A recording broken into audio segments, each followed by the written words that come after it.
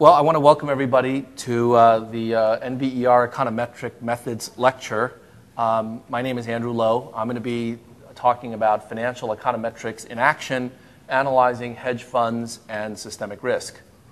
The other econometric methods lectures in this series have gone through a variety of techniques for various aspects of financial analysis. What I'm going to try to do in the next two lectures is to focus on a very specific set of econometric issues that come up in dealing with hedge funds. Now, you might think that hedge funds are a relatively narrow focus, and in fact, if you take a look at the industry, hedge funds are a pretty small amount of the assets under management in the financial industry.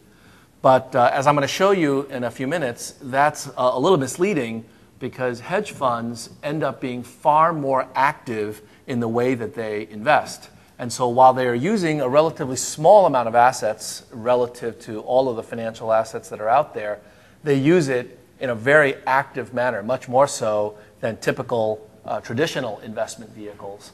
And so they have an inordinate amount of influence in the financial system.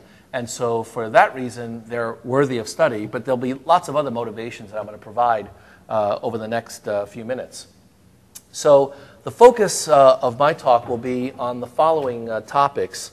I'm going to cover first some very basic facts about hedge funds. I'm assuming that not all of you are familiar with what they are, what they do.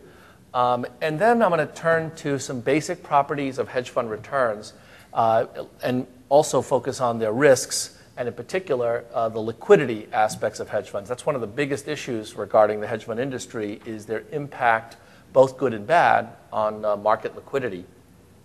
Then we'll take a break, and in the second part of this lecture, I'm going to focus on hedge funds and systemic risk, and in particular, try to understand what role they might have played in the past financial crisis, but more importantly, what role they will play on an ongoing basis, and how we might develop some econometric methods for understanding the impact on the broader economy.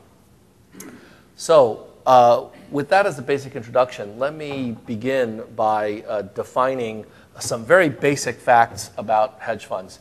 And for each of the sections and topics that I'm going to cover, I'm going to list a few readings at the very start, just so that you can get your hands into the material in a somewhat more accessible way.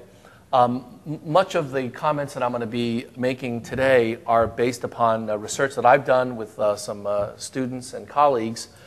They've been summarized in a book that I published last year, Hedge Funds: An Analytic Perspective, but you can get much of it from the literature, and I give you examples of it in each of the sections.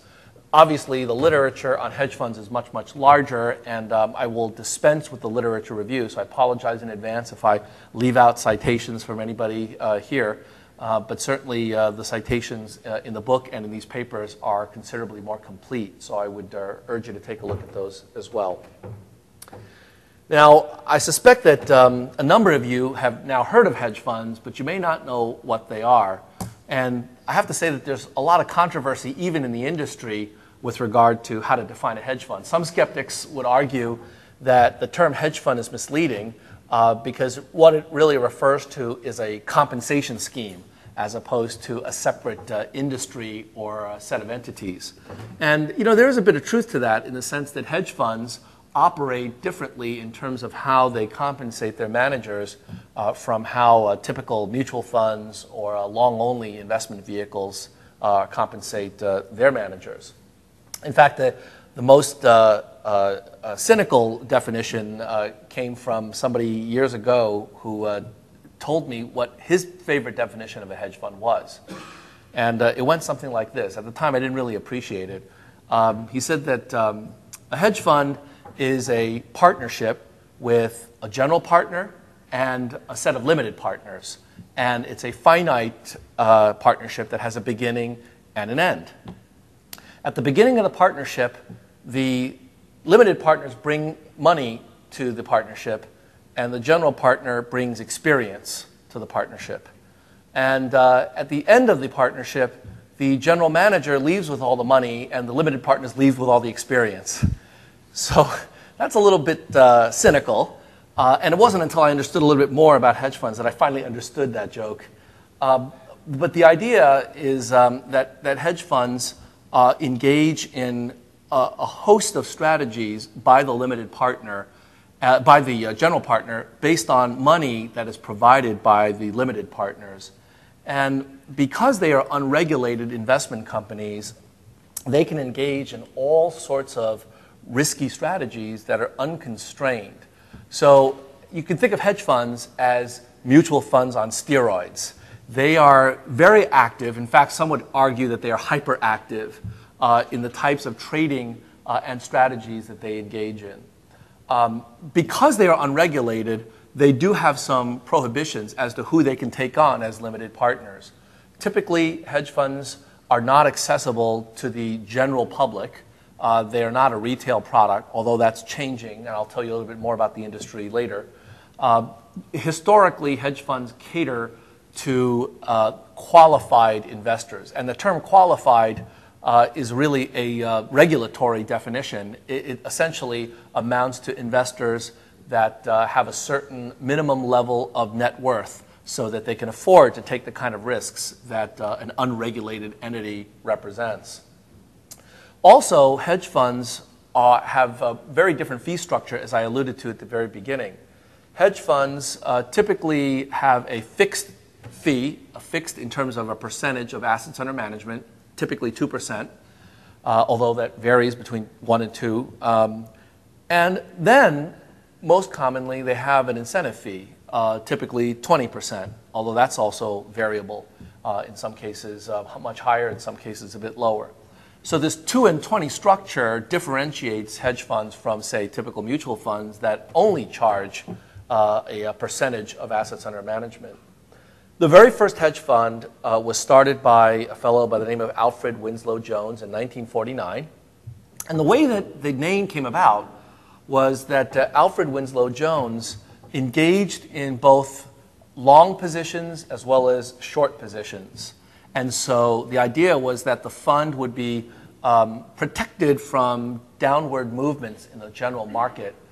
It was hedged to some degree. Obviously, as we now know, hedge funds can have various kinds of risks, not just market risk.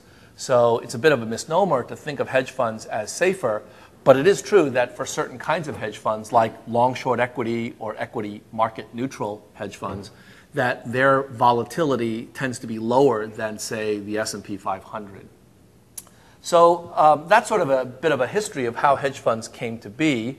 And over the last several years, they've really proliferated, largely because of the ability to take on positions and leverage that really isn't accessible to traditional vehicles. And here's a very simple numerical example. I realize that this may be fairly straightforward for many of you, but let me illustrate anyway, just to define some terminology. Suppose you have a typical mutual fund that can only engage in long positions and has a $10 million base of capital. That means that the mutual fund can purchase, say, $10 million of IBM, and therefore, if IBM goes up by 10%, the mutual fund makes $1 million. If IBM goes down by 10%, the mutual fund loses $1 million. It's relatively straightforward. On the other hand, if a hedge fund has $10 million, it can engage in the following transaction where it can purchase $30 million of IBM and simultaneously short sell $30 million of General Electric for a total gross position of $60 million across these various two assets. And so obviously if IBM goes up by 10% and General Electric goes down by 10%, now all of a sudden the hedge fund has made 60% of its capital. And so this is an illustration of how hedge funds engage in much riskier strategies because, of course, if IBM goes down by 10 and GE goes up by 10, it's looking at a pretty significant loss. It's hedged in the sense that it's both long and short. So if you think that the S&P is going to impact both GE and IBM prices, the hedge fund will not look as volatile. But because of both leverage and going long and short, this particular investment vehicle has risks that the typical long-only investment doesn't. Now, let me tell you a little bit about the industry and where it stands. Today, there are approximately 10,000 hedge funds worldwide.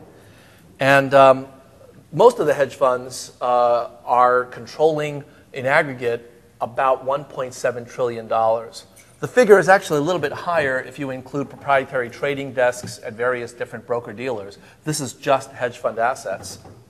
And the typical fee structure, as I said before, was 2 and 20. And they also have something called a high water mark, which is basically a mechanism that tries to align the interests of the hedge fund manager with those of the investor.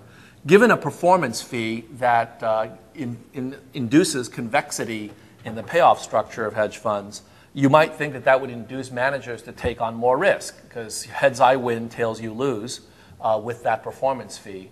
And so the idea behind a high water mark is to say that you only get to charge that performance fee if you are actually in positive territory with respect to my investment in your fund.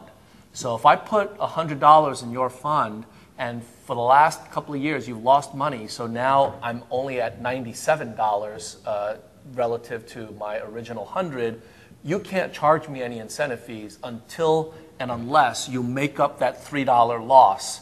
And at that point, you can charge incentive fees above that high water mark. And that high water mark keeps getting set to the high water level over the years as the manager makes more and more money for you. So if the manager ever loses money for you, he can't charge incentive fees until he makes up that loss. Hedge funds, for the most part today, are registered investment advisors. They register with the SEC. That wasn't true as of a few years ago, but as more and more pension funds and institutional investors have gotten interested in hedge funds, they've had to clean up their act, become more institutionally oriented. So now they're registered with the SEC, and the most common legal form is a limited liability corporation, which has many of the benefits of a partnership, but also the benefits of limited liability corporations. The most common financial structure is what's known as a master feeder structure. The idea is that hedge funds will have a domestic feeder fund that attracts investor assets domestically. They'll have an offshore, typically a Cayman Islands feeder fund, that will attract foreign investors.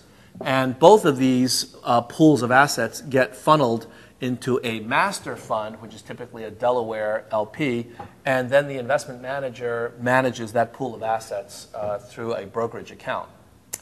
So that's just a quick overview about the typical structure of a hedge fund. And let me mention that the hedge fund industry is really a very heterogeneous industry. It's not nearly the kind of homogeneous type of collection of companies that, say, the mutual fund industry is.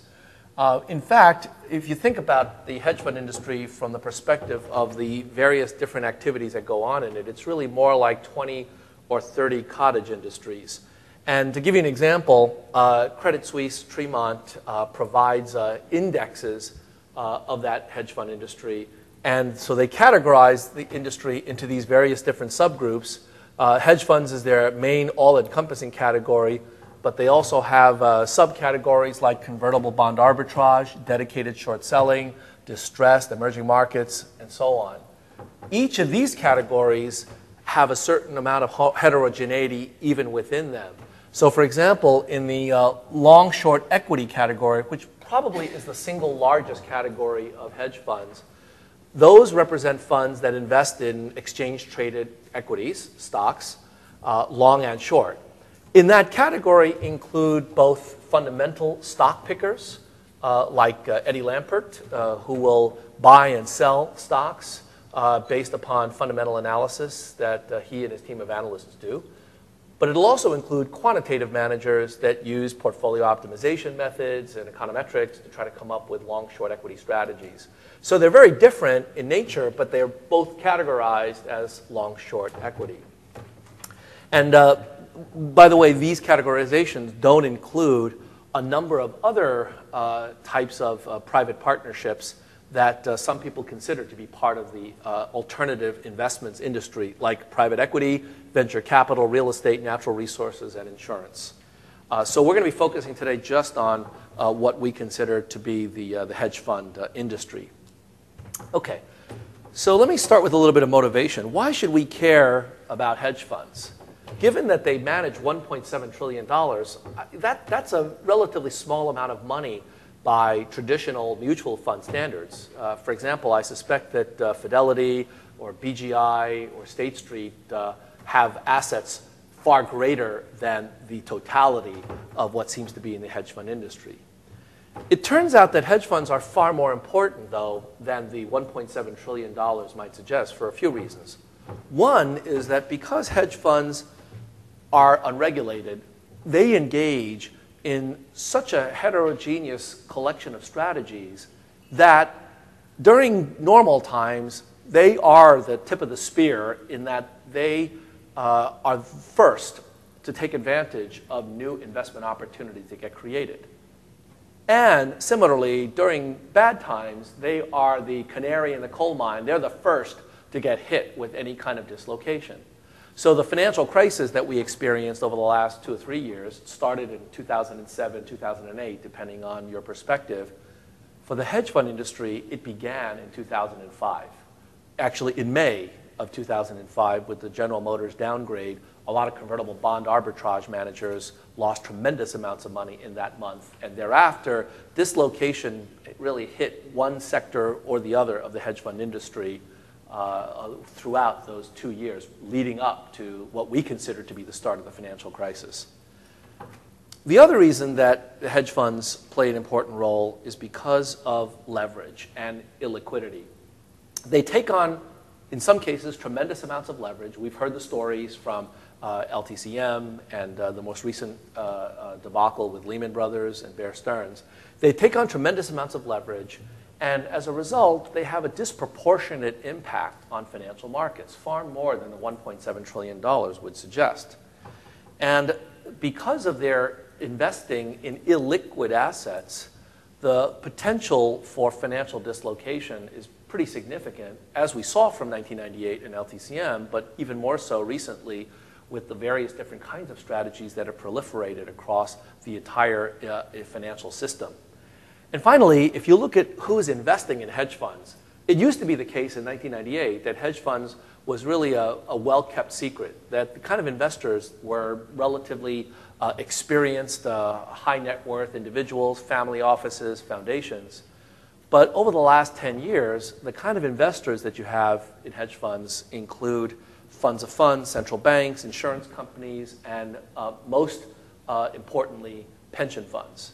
In a minute, I'll explain why most importantly. But this set of investors that now make use of hedge funds is really far broader than it's ever been before.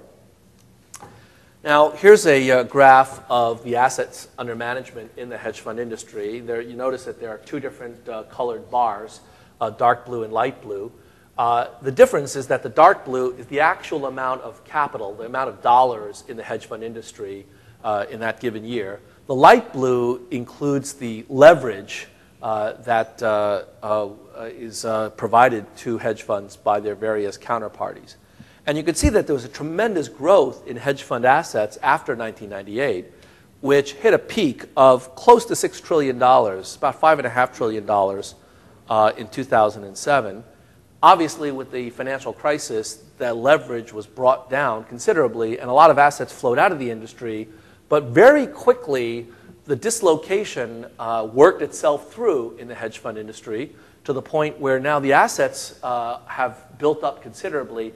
And actually, this is an outdated graph. As of last month, I believe we've actually surpassed the high point of the amount of leveraged assets in the industry. So the hedge fund industry is now back to where it was, even at its peak. And that also gives you a sense of why the hedge fund industry is so interesting. It's a lot more dynamic than the mutual fund industry in that there's much more turnover. The speed with which firms come into existence and go out of existence is pretty quick. So 2006 and 2007 were years where there were unprecedented number of hedge funds that got shut down because of the dislocation.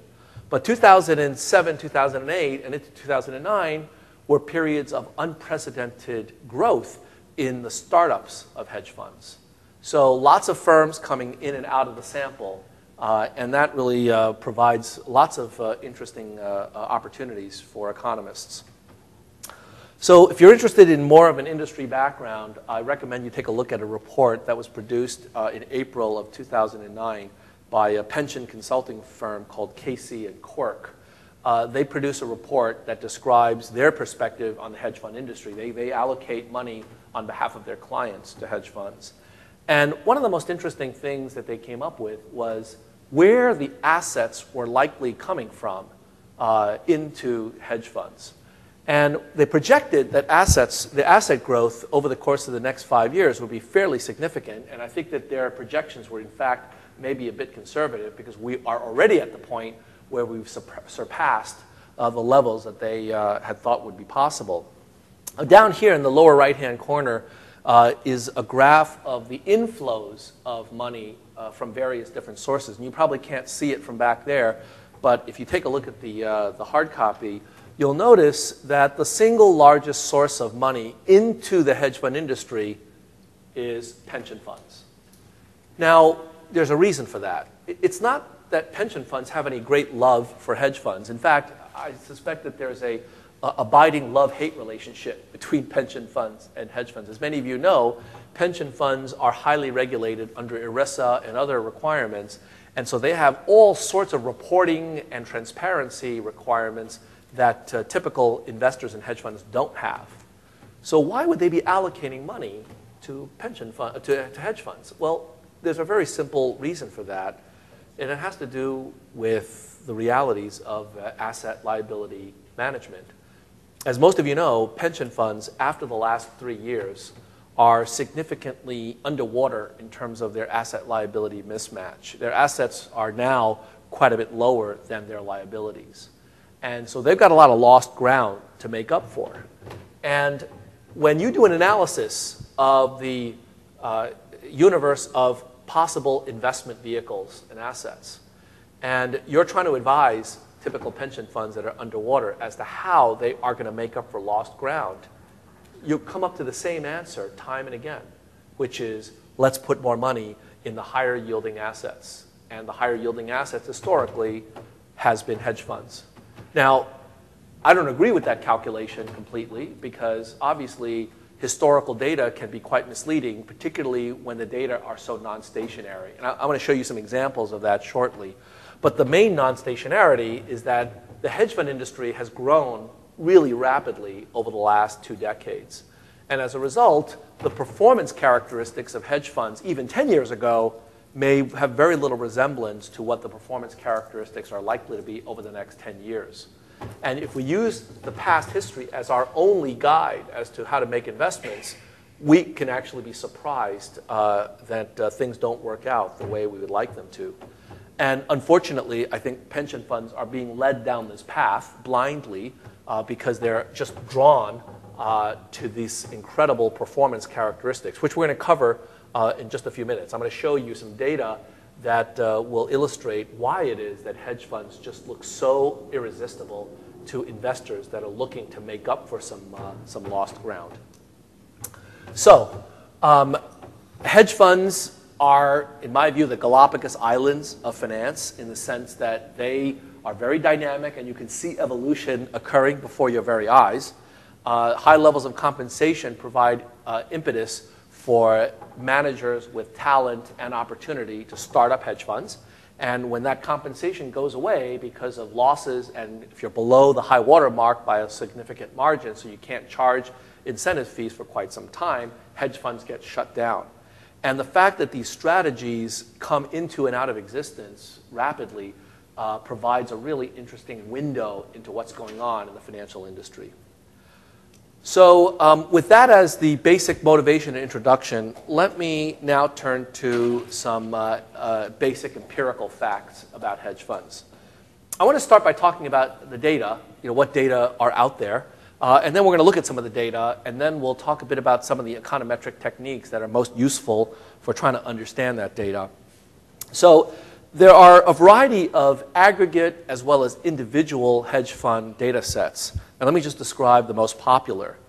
From the perspective of the aggregate indexes, Credit Suisse Tremont has provided a time series for monthly returns of these various different hedge fund categories going back to January of 1994. There are other vendors that provide hedge fund indexes. HFRI is another popular set of indexes. Barclay is another set. And these indexes are made up of a weighted average of actual hedge funds. Now, these indexes are a little bit different than the traditional indexes that you might think of, like the S&P 500, in the sense that the typical indexes that the long-only world looks at are, for the most part, investable, meaning that if you look at the S&P 500, for example, and you like the return streams that it seems to be giving you, you can actually put $1 billion to work in the S&P 500 over the course of the next couple of weeks, and you will get the return on your $1 billion reflected by that index. This is not true of any existing hedge fund indices. So hedge fund indexes are a combination of these existing hedge funds, but many of these hedge funds are limited in the amount of capital they can take in. In fact, some of them are even closed. So while they generate performance numbers month to month, you or I could not easily put $1 billion to work at any one of them and still expect to get the kind of performance that the indexes reflect. So that's one issue. Another issue has to do with survivorship bias, the fact that only the survivors are typically included in these indexes, and so you don't necessarily get the same cross-sectional representation that a broad-based index like the S&P 500 gives you. So there's also selection bias, there's backward fill bias, there's all sorts of biases that we can talk about a little bit later on. But I want to alert you to the fact that these indexes are not like the traditional indexes that we're used to seeing. The second source of data is individual hedge funds. And there are, again, several vendors that provide data for individual hedge funds. The most popular today seems to be TAS. That's the data set that most of the academics studying hedge funds make use of, although there are other data sets that we've used as well, and I'll describe those in a minute. The nice thing about the TAS database is that it goes back to February of 1977, although the bulk of the hedge funds in that data set didn't really appear until the 1990s. So there are a few hedge funds in the early years, but very, very small relative to the later hedge funds that came into the sample. The interesting thing about the TAS database and about all hedge fund databases is that they are voluntary. And this is an important thing to understand about the data. Hedge funds do not need to report to anybody, unlike publicly listed stocks. If you list on the New York Stock Exchange, your data goes into a database whether you like it or not. And it goes into the database from the first time you start trading till the last day you're listed on the exchange. There's no such database for hedge funds. Hedge funds are not required to report anywhere. So the only reason that you see a hedge fund in a database like TAS is because they want to be in the database. Now, why would they want to be in the database? Free advertising. This data is sold to a number of investors, and the investors pay a subscription fee so they get a sense of what investable hedge funds are out there and what their performance characteristics are. What that means is that there's obviously a pretty clear self-selection bias. Now, the TAS data is a little bit better than others in the sense that they have what's called a graveyard database. And the graveyard data is exactly what it sounds like. When you're a hedge fund and you list in TAS and you are there for a few years and then you blow up and you decide that you're gone and you shut down, that data is not erased from the database altogether. It's moved over into the graveyard database. So the time series of returns that existed when you were alive actually is still kept in that graveyard data. So you can analyze the returns of graveyard funds as well as live funds, and you can see the degree to which there's any kind of bias, for example, in the average returns. It turns out there is a bias, and the bias is around 300 to 400 basis points, depending on which study you look at. Now, you might think that's a really small bias, given the power of selection here. But you also have to keep in mind that in addition to the losers not being in the live database, the really big winners are also not in that database. There are hedge funds that have gotten started and have done so well that they've never needed to advertise in these kind of databases, in which case you won't see them either. So there's truncation on the left tail, but there's also truncation on the right tail. Obviously, the left tail is thicker than the right tail. And so there is a little bit of downward or upward bias with this kind of selection process, but it's not nearly as much as you might think. Let me make one final point about the data set, which is that the other vendors that are out there include HFRI. CISDM is a center at the UMass Amherst, and they put together a set of data that they provide to academics without charge. And then MSCI and Eureka are other vendors. Now, there are overlaps among these various data sets, but in a 2007 study by Bill Fung and David Shea, they actually did the public service of showing the overlap across all of these different data sets. And they found at that time that the intersection of all of these data sets was approximately 3% of all of the funds. So there's a lot of heterogeneity in terms of which funds are listed in which data. And so when you're doing research, you just want to be aware of that. All of your conclusions have to be caveated with this fact that what you're looking at may not be fully representative of the industry. So here's some more information about the data. I won't go through it. I'll let you take a look at it on your own. But this just gives you an idea of the number of hedge funds in the various different data sets, how they come into and go out of the data set. And this is the percentage of assets under management represented by the different styles of hedge funds. And as I mentioned, the long-short equity category typically tends to be a pretty large fraction of the assets under management, representing anywhere from 30 to 40% of the assets. Now, let me talk about numbers, and then we'll start doing some econometrics. These are summary statistics for the returns, the annualized returns of hedge funds based on monthly data from January 1994 to February of 2009 across the indexes that Credit Suisse Tremont reports. And for comparison, at the very bottom of this table, I've got performance numbers for traditional indexes like the S&P 500, the Russell 3000, and so on. And if you just look at the mean column, the column of average returns, they look fine. I mean, they, in some cases, look good. In other cases, not so good. Distressed investing has a mean return of about 10%. Emerging markets, 7.5%. Global macro, 12.4%. But what makes these numbers really interesting and compelling is the column labeled SD, standard deviation. This is obviously a typical measure of risk for these funds. And when you look at the risks, they tend to be much lower. In some cases, less than half of the volatility of the S&P 500. And so when you take a look at the ratio of mean to standard deviation, that's a kind of a bastardized Sharpe ratio. In the hedge fund industry, they often assume a risk-free rate of 0 just for convenience sake. So if you just take a look at the ratio of mean to standard deviation, that Sharpe ratio with a risk-free rate of 0 shows that hedge funds actually have quite a bit better risk-return characteristics than traditional investments. So for example, distressed investing has a Sharpe ratio of 1.5. If you look at risk arbitrage, that has a Sharpe ratio of 1.6. Now take a look at the S&P 500. That has a Sharpe ratio of 0.4. The Russell 3000 has a Sharpe ratio of 0.27. So hedge funds, when you look at their risk-reward characteristics, far and away beat traditional investments on this basis. Now, of course, we know that this is not the only way to measure risk. And so from an academic perspective, I don't think any of us are fooled into thinking that this is a great investment.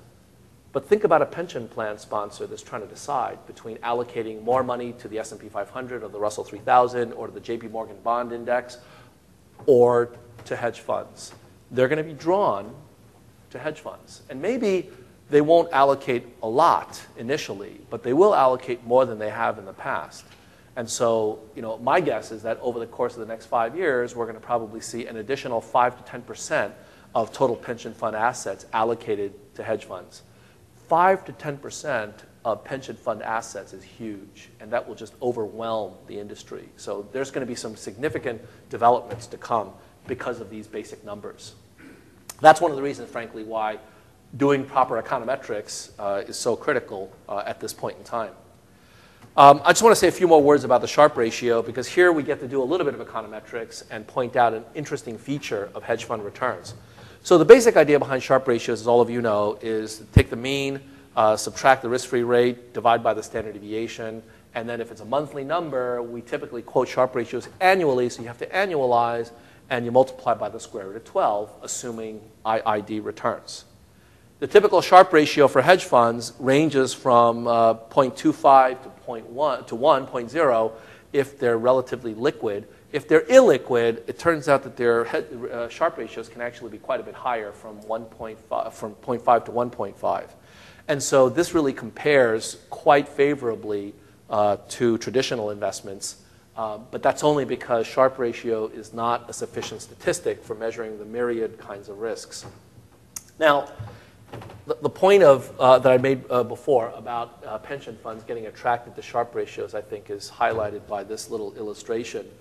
High Sharpe ratios are extraordinarily difficult to resist from the investor's perspective, because it looks like you're getting something for nothing. You're getting higher return and lower risk. Who wouldn't want that? And so it's useful for us to spend a little bit of time exploring the econometrics of Sharpe ratios and just ask the question, why do you get high Sharpe ratios? Why are some strategies higher Sharpe ratio than others?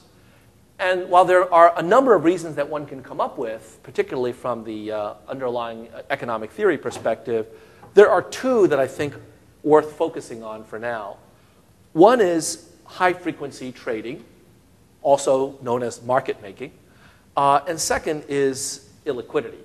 Now, the third reason is you've got really good information, maybe too good, and it turns out that high Sharpe ratios can actually be an indicator for insider trading and also fraud. I'll talk a bit about that in a few minutes. But I want to focus on the first two, high-frequency trading and illiquid securities.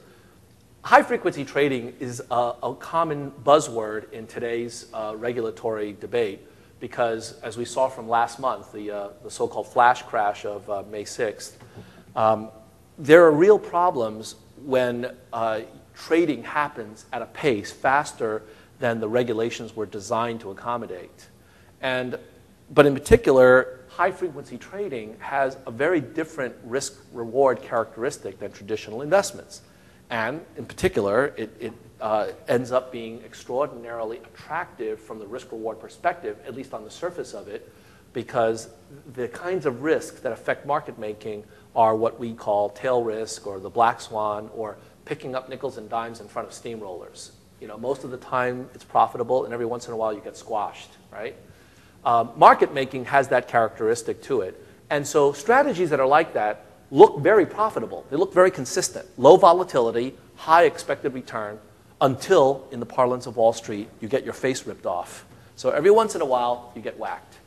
And I'll give you an example of that I think is kind of an interesting and instructive one, so you can sort of see how this works.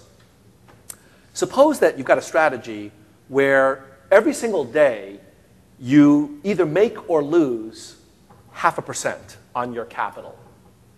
So it's a coin toss. 0.5% is your profit or your loss. And let's suppose that the probability of winning is 58%. The probability of losing is 42%. So it's close to 50-50, but not that close. So that your expected return per day is 8/100ths of 1%. And it's got a lot of volatility too, right? Because you're going up or down by 50 basis points, where your mean is 8 basis points. So it's got a lot of risk. Suppose the risk-free rate is 1% per year, which is about what it is right now. And suppose that you've got 250 days of independent trials of this particular investment opportunity. Well, if you just calculate the Sharpe ratio, the theoretical Sharpe ratio of this strategy, and on an annual basis, what you get is that this has a Sharpe ratio of 2.2. It's an incredibly attractive strategy because you're essentially engaging in time diversification, right? You've got a lot of independent trials, and each trial is profitable by a small margin. You're making nickels and dimes most of the time, and when you put it together, it looks really great. The problem with these kinds of strategies is I've left out the fact that more often than not, you are taking other kinds of risk that you don't know about, particularly liquidity shock. So for example, a New York Stock Exchange specialist will be making profits like this on most days. But every once in a while, like October 19th, 1987, you get wiped out because the market is all going one way and you are not making nickels and dimes on that day. If you have to make markets when everybody is going against you, there's a huge adverse selection effect and you will lose. So the kind of risk profile is potentially misleading because you're using mean and variance as if they were sufficient statistics for risk when in fact they're not. So just as a small aside, how do you conduct inference on Sharpe ratios? Well, so here's where we get to do a little bit of econometrics. If you assume that the returns are independently and identically distributed, then it turns out that you can work out the asymptotic distribution of the Sharpe ratio very easily using first-order Taylor approximation. And so here's the distribution of the Sharpe ratio. The standard error looks like this. It doesn't look nearly as messy as this equation would have you believe. It's actually just equal to 1 plus 1/2 the true Sharpe ratio squared.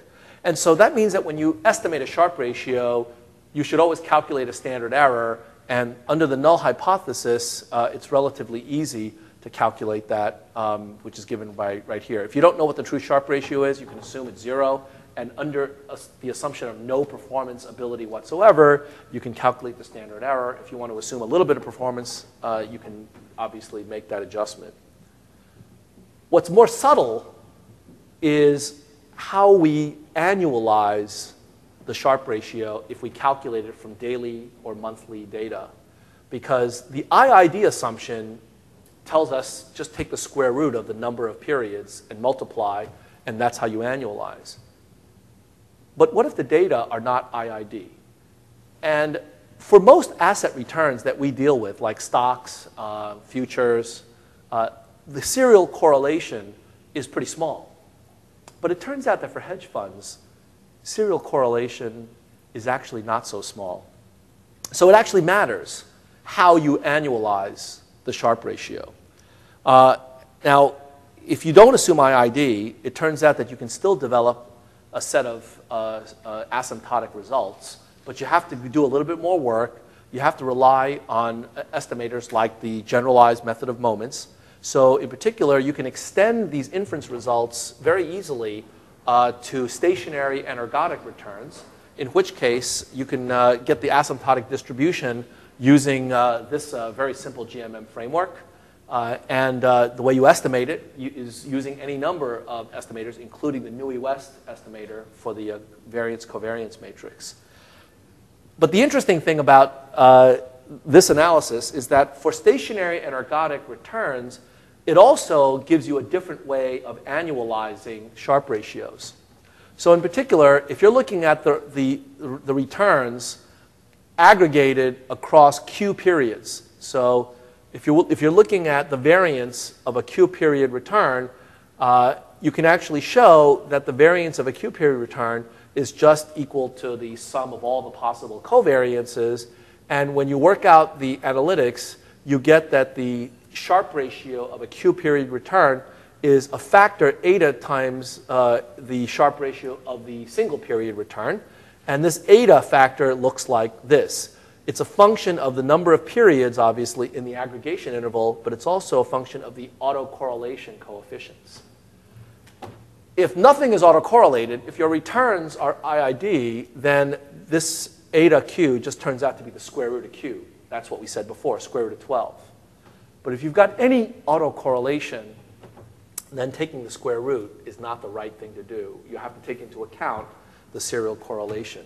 And it turns out that for the strategies that are the most attractive, the ones that have the highest Sharpe ratios, those are the ones that actually have the highest serial correlation too. In fact, we're going to see in a minute that there's a very tight relationship between serial correlation and illiquidity among certain kinds of hedge fund strategies. So anyway, that's just an econometric aside to illustrate how you might take into account these effects. We're going to come back and talk about why these effects are so important. Let me actually show you some data to that effect. So this is a set of summary statistics for individual mutual funds and individual hedge funds.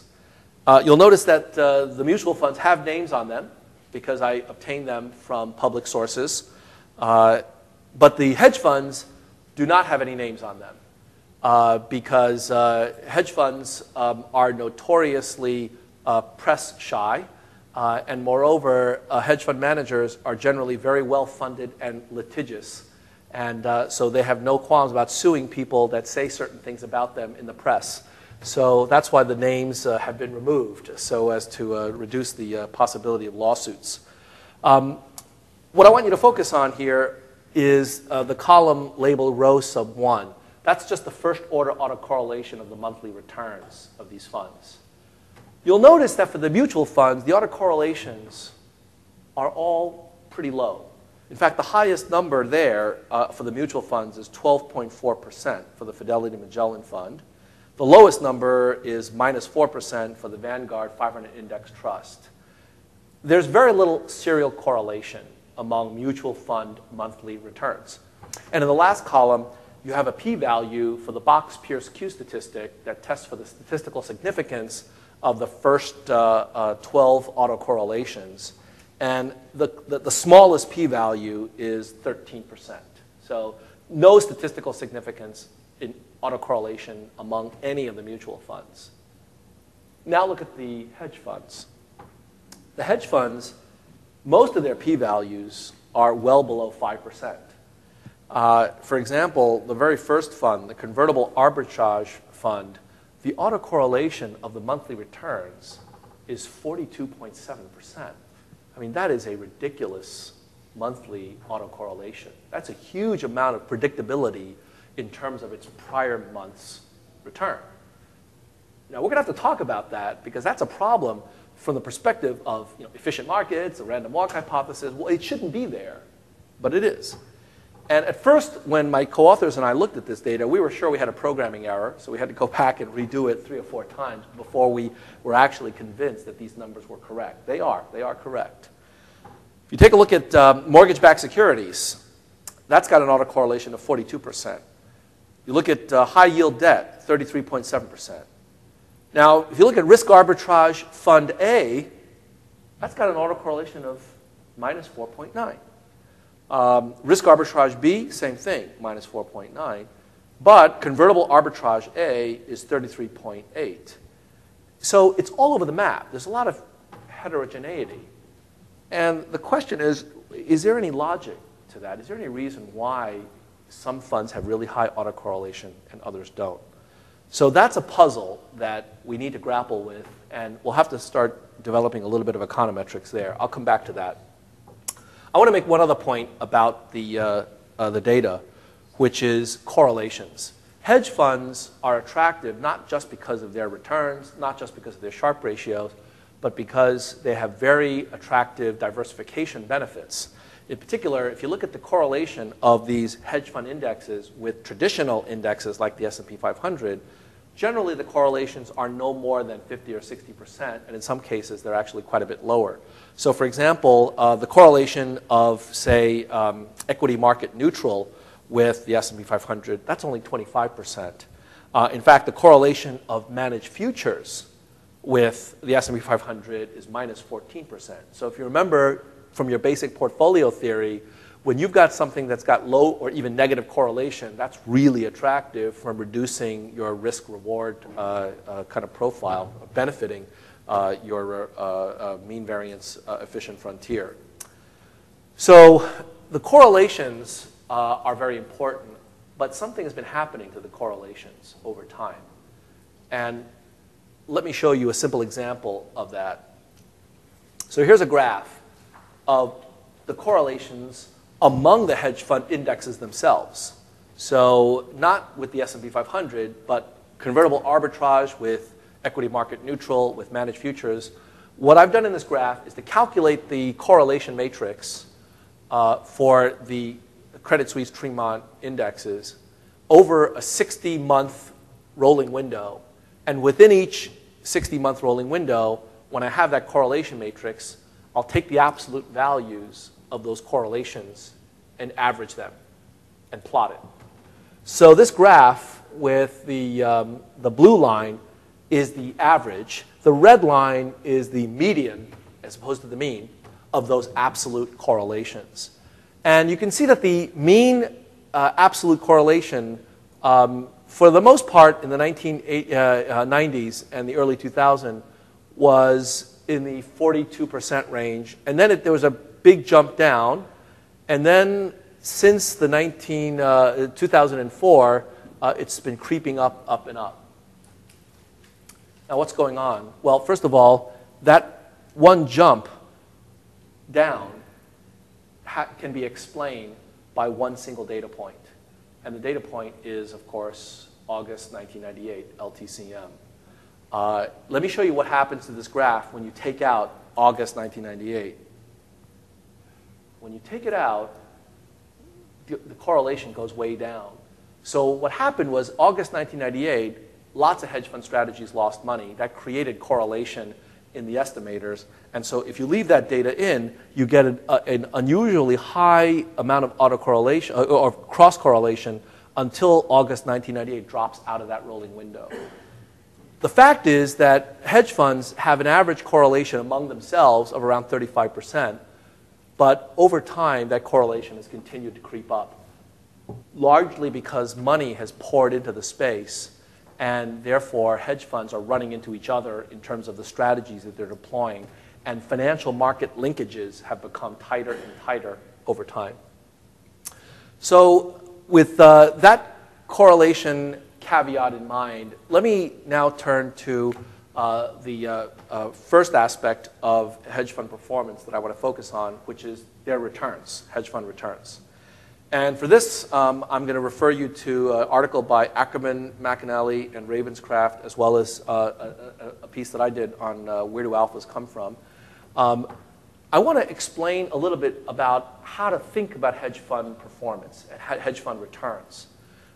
This is loosely related to the investment performance literature, but only loosely related in the sense that we use a very different metric than the traditional ones that have been proposed. So first, let me show you what performance is. This is the Credit Suisse Tremont Hedge Fund Index, the cumulative return starting December of 1993. All of these various different indexes are normalized to be equal to 1 at that same date. And you can take a look at this graph to see how all of these various different asset classes performed. The really super duper wild swing for this light blue graph, that is oil. And so if we put oil aside, because there was a bit of a roller coaster ride, as we know from the last few years, the best performing of all of these asset classes is hands down the hedge fund industry. Now, there are a lot of problems with that index, as I mentioned earlier, but nevertheless, from the paper perspective, on paper, the hedge fund industry looks like it's performed incredibly well relative to a lot of these other asset classes, including stocks, bonds, currencies, commodities, and so on. And so the question is, why? How do hedge funds do what they do? And this goes to a broader question of what do we mean by active management? Typically, when we think of active management from the traditional portfolio management perspective, we're talking about excess performance above and beyond some benchmark. And so active bets in that framework means departures from that particular benchmark weights. Benchmarks are considered passive, they're easy to achieve, there's very little skill involved, they've got low fees. And so a traditional measure of active management is the information ratio. This is used more often by industry folks than by academics. It's basically a measure of your alpha per unit tracking error or excess risk. So the idea is that you've got some benchmark and you're taking some additional risk above and beyond that benchmark. That's your active risk. And so what you want to do is to measure the extra expected return that you're getting per unit of that extra risk you're taking above and beyond the benchmark, with the idea that if you're a pension plan sponsor, you could be getting the benchmark return instead of giving your money to this active manager and paying active fees. However, what if there are other systematic factors going on? What if it's the case that as with the APT or Merton's intertemporal CAPM, there are additional risk factors that generate additional risk premia. You're not measuring it, so therefore those risk premia are lumped into your alpha, and the variability of those extra factors are now lumped into your residual variance. Then how do you think about excess return? You know, we have a situation where your alpha could be risk factors, and so you're attributing to performance what in fact should be attributed to risk. So it's really difficult to try to understand how you think about a hedge fund's performance, because a hedge fund is taking on lots of different kinds of risk, not just equity market risk, but currency risk, interest rate risk, liquidity risk. So what we really want to ask is where do alphas come from for a hedge fund? And it's a different question in certain respects than for traditional investment vehicles. So let me propose a very simple idea that really strips down the basics of what we mean by investment acumen. If we think to all of the various different kinds of investors that we respect and admire, and we ask the question, why do we respect and admire them? Well, obviously they make money, right? They have market wisdom. But how do we know they have market wisdom? So for example, Warren Buffett is often lauded as this market wizard. The reason that we have so much respect for him is because he makes certain bets and moves his portfolio allocation around in order to accommodate those bets. And then those bets turn out to be correct. That same set of skills apply to any successful investor, no matter what the time horizon is, right? I used to think that Warren Buffett was different from, say, a high-frequency trader like Stephen Cohen. Stephen Cohen, for those of you who haven't heard of him, is a legendary day trader who came out of a broker-dealer named Gruntle to start SAC Capital. And the amount of money he's generated for his investors is in the hundreds of billions of dollars at this stage. He makes money like nobody else does on a daily basis, intraday. He trades and is responsible for some ungodly fraction of the New York Stock Exchange volume. He doesn't do it quantitatively, although now his firm SAC Capital employs both quantitative managers as well as fundamental analysts. But he himself is literally a screen trader. He will look at the screen 9:30 to 4 o'clock and trade all day. That's all he does. He looks at the prices, picks up the phone, calls people, gets information, trades, and is incredibly profitable. And at first, I thought that Steve Cohen and Warren Buffett were two different animals, because Warren Buffett obviously is no day trader. You know, he trades, once or twice a year, if that. But it turns out that in both cases, they have a common denominator, and the common denominator is this. They make a decision with regard to their portfolio weights. And subsequently, that decision turns out to be successful. That is, the stocks that they buy tend to go up, the stocks that they sell tend to go down, and it's pretty much as simple as that. So that suggests that investment skill can be measured in terms of the degree to which your decisions lead to good outcomes. It has to do with the relationship between your portfolio weight changes and ultimately the returns to your portfolio. So let me be a little bit more specific. I'm going to argue that active management consists of time-varying portfolio weights, where the time variation depends upon information, and in particular, using my discrete time notation, the portfolio weights at time t depends upon information at time t minus 1. So in other words, you can't look ahead into the future. When you decide to trade at time t, you're using information up to and including only that as available as of time t. So I write that as x of t minus 1, following the standard conventions of our literature. So the question about active management is, how good is your information, x of t minus 1, in giving you portfolio weights, omega t, that ultimately turn out to be successful, that is, to generate returns that are positive? So that's it. All we need to do is to ask the question, whether or not these portfolio weights lead to good outcomes. So let me show you what I mean.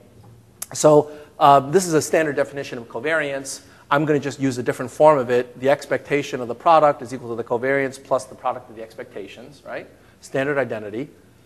So now let's take a look at this very simple expression. I'm going to take a look at the product of two variables, xt, yt, and I'm going to sum them over t and divide by t. So this is the sample counterpart to this. And what I want to show is that the sample counterpart behaves identically to the population counterpart to this covariance relation. Okay? I'm going to use that in a very simple way in just a minute to decompose returns. So let's do this.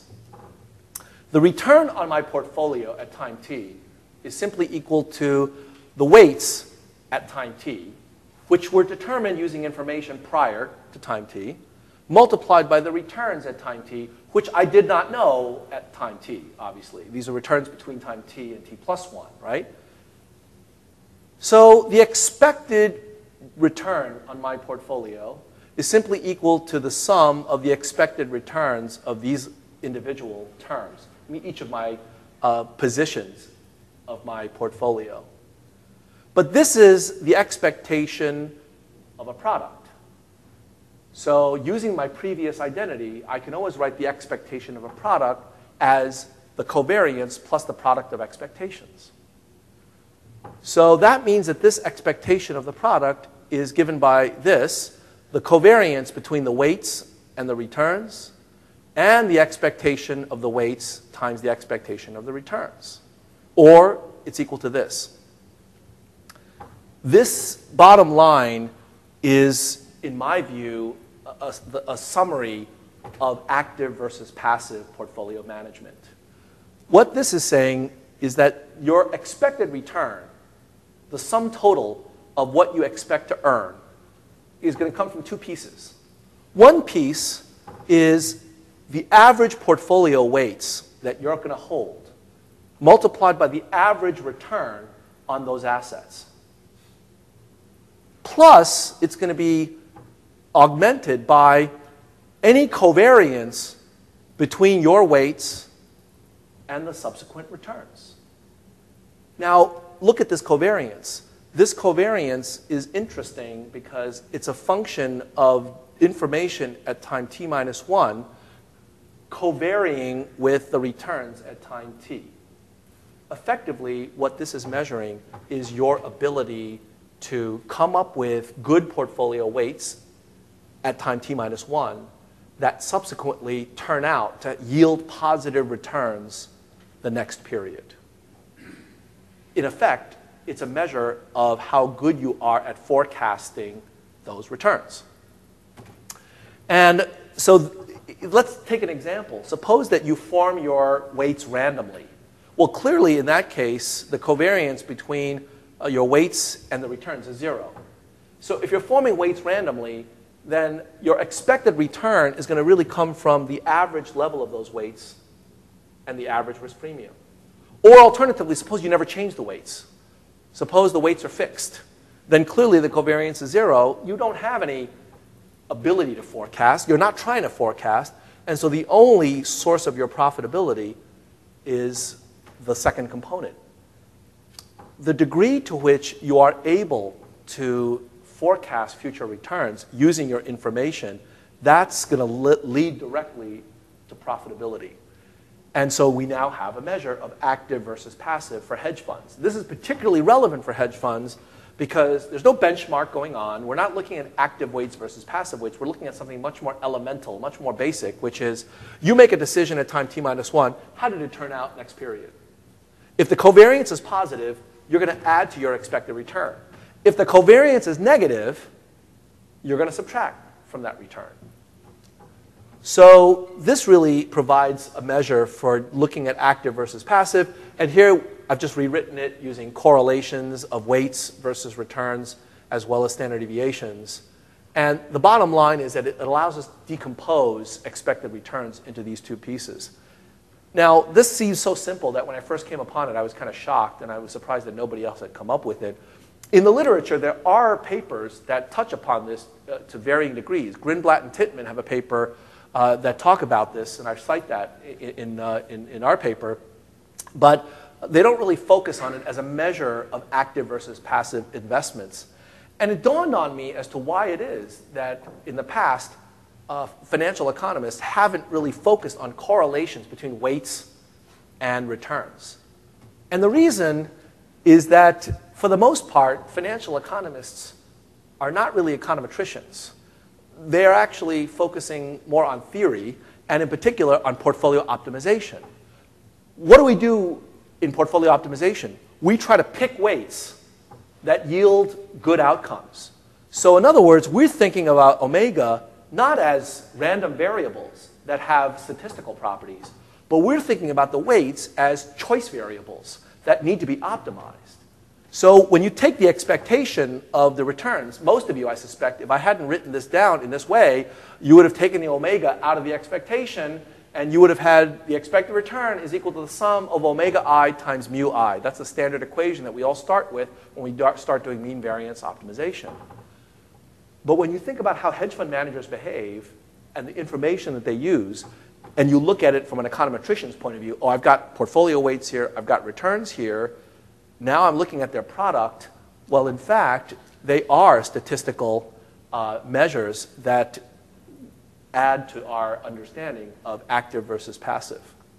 So you can construct a simple ratio. The active ratio is simply the ratio of the covariance piece divided by the total return. And the interesting thing about this is that you can actually estimate this without ever having to compute a covariance. Because of the identity that I showed you before between the covariance and the expected returns, you can actually estimate this active ratio by taking 1 minus the ratio of the passive component divided by the total return. And the reason this is important is that hedge funds will almost never want to give you weights. They won't give you positions. But if you ask them to tell you, over the last year, on average, were you long or short equities? Were you long or short JGBs? Were you long or short gold? And if so, what was your average portfolio weight over that period? They'll possibly give you that. And once they give you that, you actually have enough to estimate how much of their return is due to active choices versus passive choices. And there are all sorts of things that you can do with this, obviously, once you have the information. But I want to illustrate to you just a few examples, because I think while it makes perfect sense from the perspective of the decomposition, you should see it in action to get some intuition about it. Okay? So here's a very simple example that just goes to the heart of active versus passive. Suppose you've got a very simple asset allocation strategy between asset 1 and asset 2. And let's suppose that asset 1 and asset 2 have returns that look like this. Asset 1 has a return that looks like 1%, 2%, 1%, 2%, 1%. It basically just flips back and forth between 1% and 2%. And asset 2 is a risk-free rate that is 15 basis points per month. Okay? And now suppose that you engage in a very simple strategy where your portfolio weights look like this. The blue bar is that you're 75% in asset 1, 25% in asset 2. You basically are holding that, and the weights are constant. In this simple example, when you calculate the active ratio, obviously the active ratio is 0. None of the return is due to any timing, because you're not moving the weights, and so the covariance between the weights and the returns is 0. What about, in this case, now look at this. Your weights are low when the returns are low, and your weights are high when the returns are high. So now you've got some ability to forecast when returns are high and low. In this case, you can see that the active ratio is actually positive. It's not 100% because a fair amount of your return happens to be coming from the fact that both of these assets are yielding positive return. So the fact is that there's a passive strategy where you hold a constant portfolio will still generate something for you. but the active ratio will tell you what the incremental value is of your covariance. And finally, if you do the exact wrong thing, if you increase your portfolio when the returns are low and you decrease the portfolio when the returns are high, your active ratio is actually negative. You're actually doing worse than nothing at all. So, you can do a more sophisticated example where if you have some kind of a market timing strategy with an AR1, so the market, if the market is an AR1 and you actually can time it, you can show that this strategy has a positive active ratio. You can actually calculate it analytically. And in a case where we simulated a statistical arbitrage strategy, you can actually show that the active ratio separates out the active component from the passive. I want to say one last thing about this active ratio before we move on, which is that Warren Buffett versus Steve Cohen is a very important distinction because, as I said, they do things very differently, and yet I want to believe that there's some common element to both of their investment talents. And the answer to whether or not there's any commonality has to do with the fact that you have to focus on the sampling interval. It turns out that Warren Buffett is making decisions all the time as well. It's just that his decisions most of the time is buy, buy, buy, buy, buy, buy, buy. Whereas Steve Cohen is buy, sell some more, sell less, buy more, buy, sell. They both are making decisions, but they have different patterns, different time series patterns, because the underlying investments are different. So it turns out that the way to look at it is the different sampling intervals are giving you different results. Here's an example where your portfolio weights are changing as a function of your sampling interval. But in Warren Buffett's case, your portfolio weights may not be changing across a long sampling interval. That's okay. You'll still get an accurate estimator of what he's doing, even though the weights don't change as much. And the problem comes when if your sampling interval is too coarse. So if you're measuring Steve Cohen's portfolio on a monthly basis, but he's making decisions every day, you could actually be missing out on a lot of what his investment talent is. So the one subtlety that you have to worry about is your active management has to be aligned. You have to have the sampling interval at least as fine as the decision-making intervals of the individuals that are being analyzed. Okay. So there are some more examples, as I said, in the text. And let me now skip to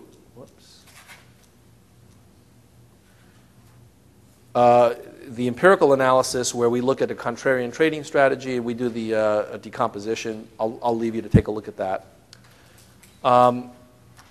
So let me make one final comment, which is when you extend the framework to having multiple factors driving your expected returns, and you now want to incorporate traditional investment management type of performance attribution, you can do that pretty easily with the active ratio, and you get a very interesting contrast to the traditional measures.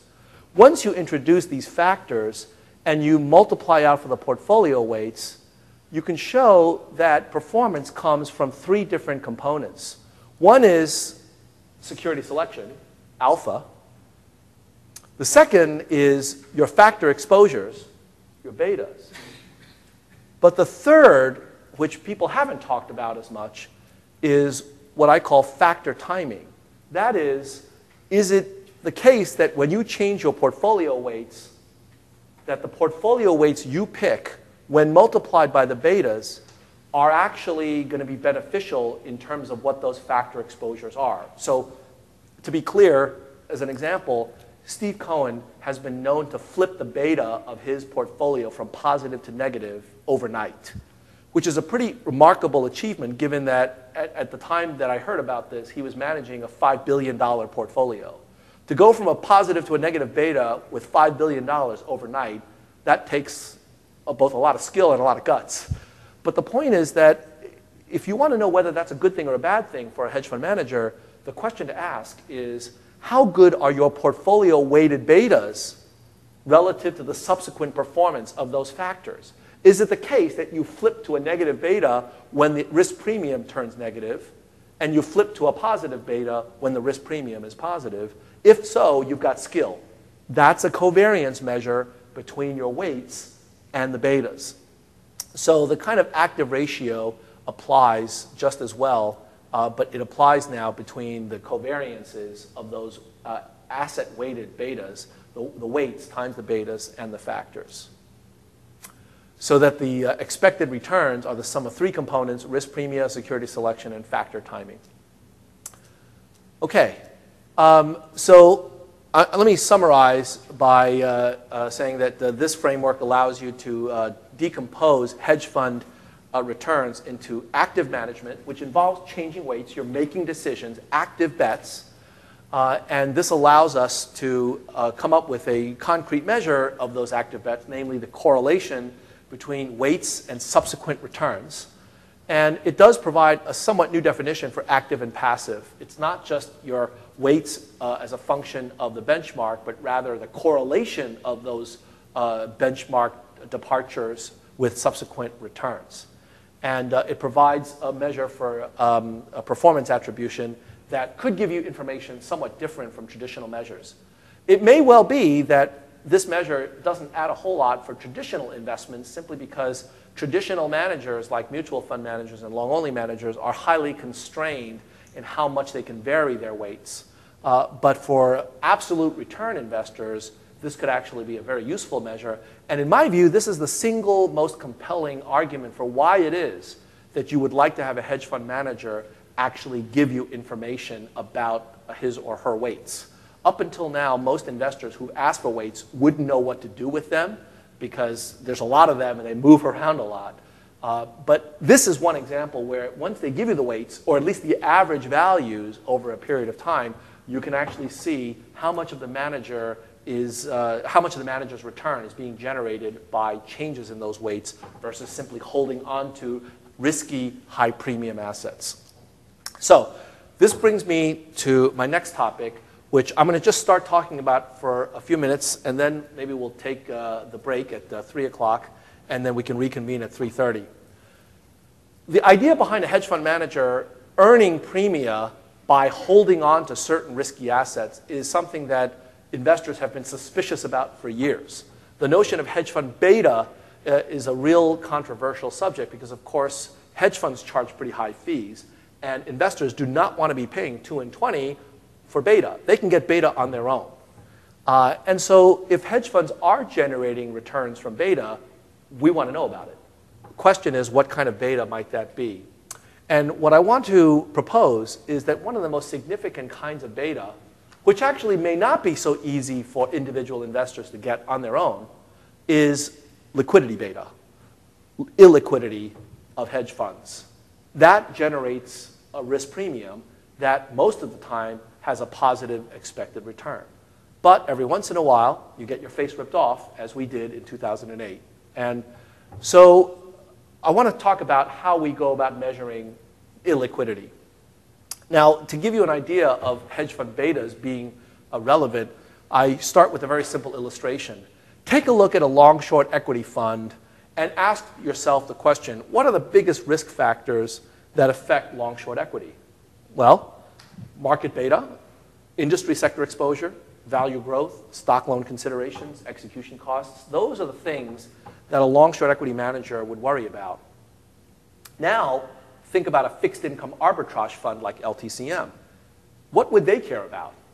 Yield curve exposure, credit exposure, liquidity exposure, leverage constraints, macro factors. What's interesting about this comparison is that there's virtually no overlap between these two funds. And what this suggests is that the kinds of risks that these funds exhibit can be very, very different. And in particular, as we know, they exhibit so-called phase locking regimes, where there are periods where all of these funds tend to be highly correlated, typically when they're losing money, and that there are nonlinearities in how quickly and how fast, how quickly they move and how fast they recover. So let me give you a very simple example about motivating the need for better risk models for hedge funds. correlation is typically what we use to measure these kinds of risks across these funds. And so I want to show you a simple calculation where you have a very, very straightforward risk model for hedge fund returns that has a common factor, and you can think of the factor lambda as the S&P 500, but you also have a component that is a kind of tail risk. So this is a factor that has a common exposure Z, and Z is normally distributed with some negative mean and a pretty big variance, so it's a big shock, but Z doesn't get switched on except very rarely. So there's an indicator variable that's 0 most of the time. P is pretty high, but with small probability it gets switched on. But when it does, it overwhelms the variability of returns. If you have a simple model like this and you ask the question, what is the correlation between two hedge funds that have this kind of profile, what you see is that obviously when the event does not occur, the correlation is close to 0. When the event does occur, the correlation can be very high, particularly if the variance of the Z component is high. But what's frustrating is that if you calculate the unconditional correlation, so you don't know what regime you're in, whether I is equal to 0 or 1, when you calculate the unconditional correlation and you assume that, say, the probability of a bad event is 1/10 of 1%, but when it does occur, the volatility of Z is 10 times the volatility normally, it turns out that the unconditional correlation is basically 1%. So there's virtually no correlation unconditionally, despite the fact that when events happen, they're almost perfectly correlated. So this suggests that we need something a little bit more subtle, and using a two-state regime switching model can actually capture that. So this is a simple Hamilton Markov switching model. And one of the things that you'll notice when you apply this to the data is that it has a really interesting fit for some of these hedge fund indexes, but for others, the maximum likelihood algorithm won't converge. So for example, for dedicated short selling, for risk arbitrage, for managed futures, using a two-state regime switching model just doesn't work. But for all of the others, it does. And it has a very interesting profile. Let's, for example, take fixed income arbitrage. The fixed income arbitrage regime switching parameters says that you've got two different states for the mean. One where the mean is positive and the other where it's negative. And you've got two different states for the variability. One where the variability is about 2% and the other where the variability is triple. So this gives you a sense of the kinds of differences in nonlinearities with that particular strategy. Most of the time, it's actually doing reasonably well. It's got a high mean, 9%, low standard deviation, 2%. If you take a look at that Sharpe ratio, you're getting a Sharpe ratio of close to 4.2 in the good state. In the bad state, you get a negative Sharpe ratio that looks pretty unattractive. So this is one example, one illustration of how nonlinearities can characterize hedge fund returns. And by the way, this regime switching model has a very interesting ability to pick out not just August 1998, but you see back in May of 1998 that the color coding tells you you're in a bad regime.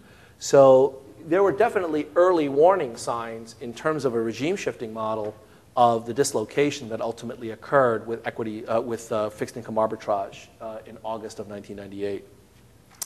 There are a bunch of other ones that I'll let you take a look at, but the regime switching is really quite an interesting model. For managed futures, it's a horrible model. It doesn't work at all. And so here's an example of managed futures returns, and the color coding, everything looks red because it always looks like there's a regime shifting, but you can't identify what they are. So what that's telling you is that the algorithm really hasn't converged. The parameter estimates are unreliable.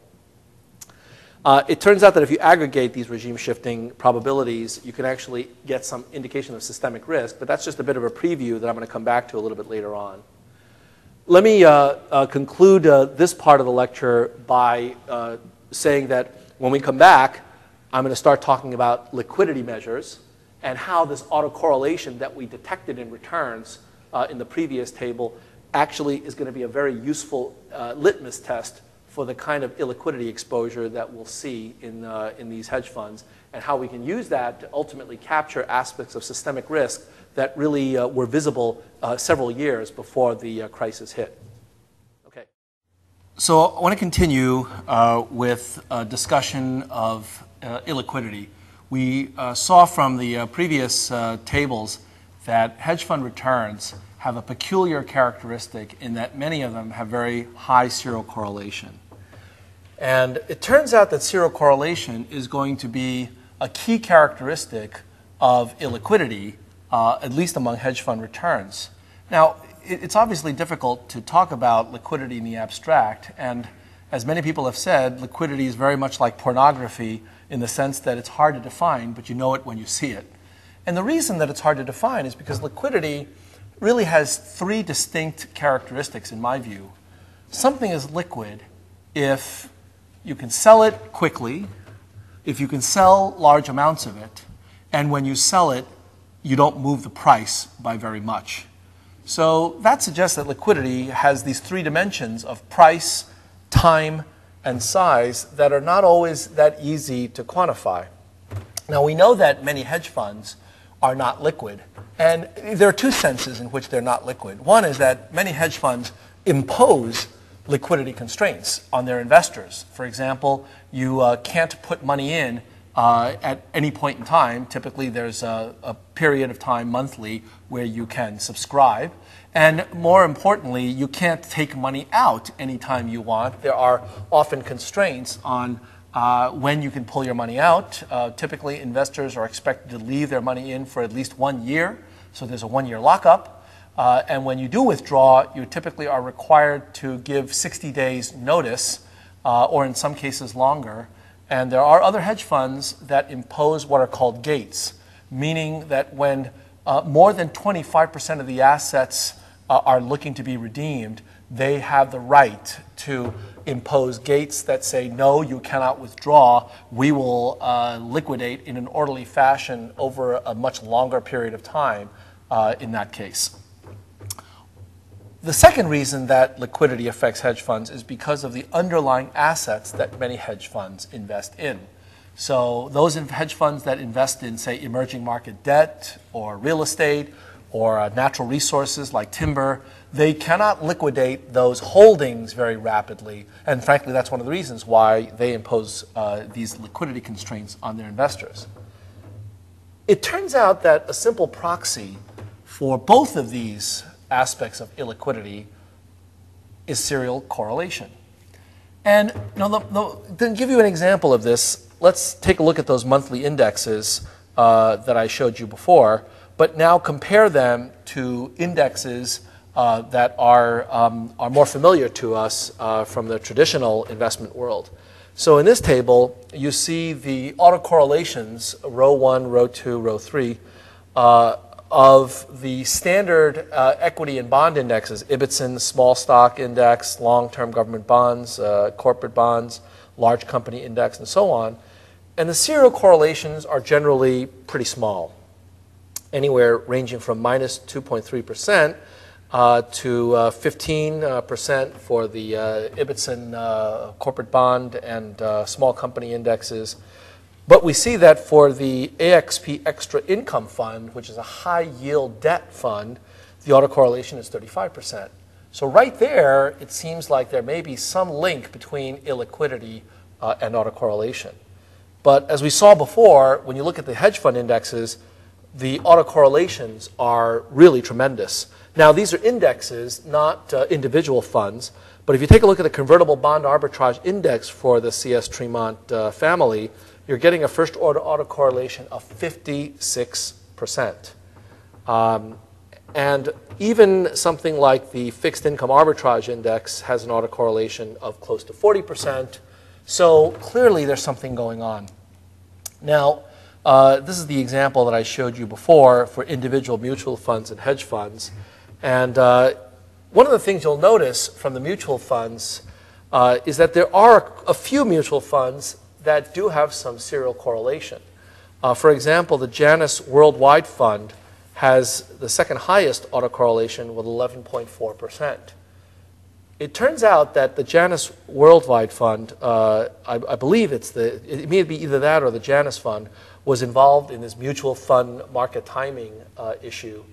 It turns out that that market timing issue actually can induce spurious serial correlation.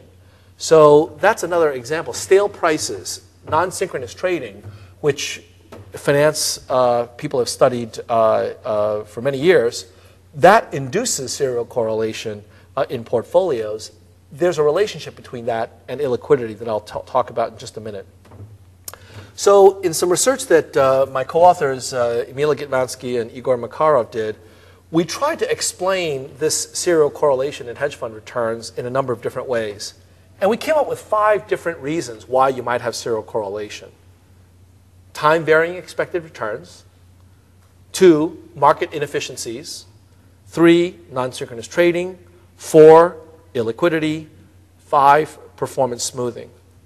And we spent a fair bit of time trying to use various different models to explain serial correlation from the perspective of 1 and 2. And we were just not able to do that.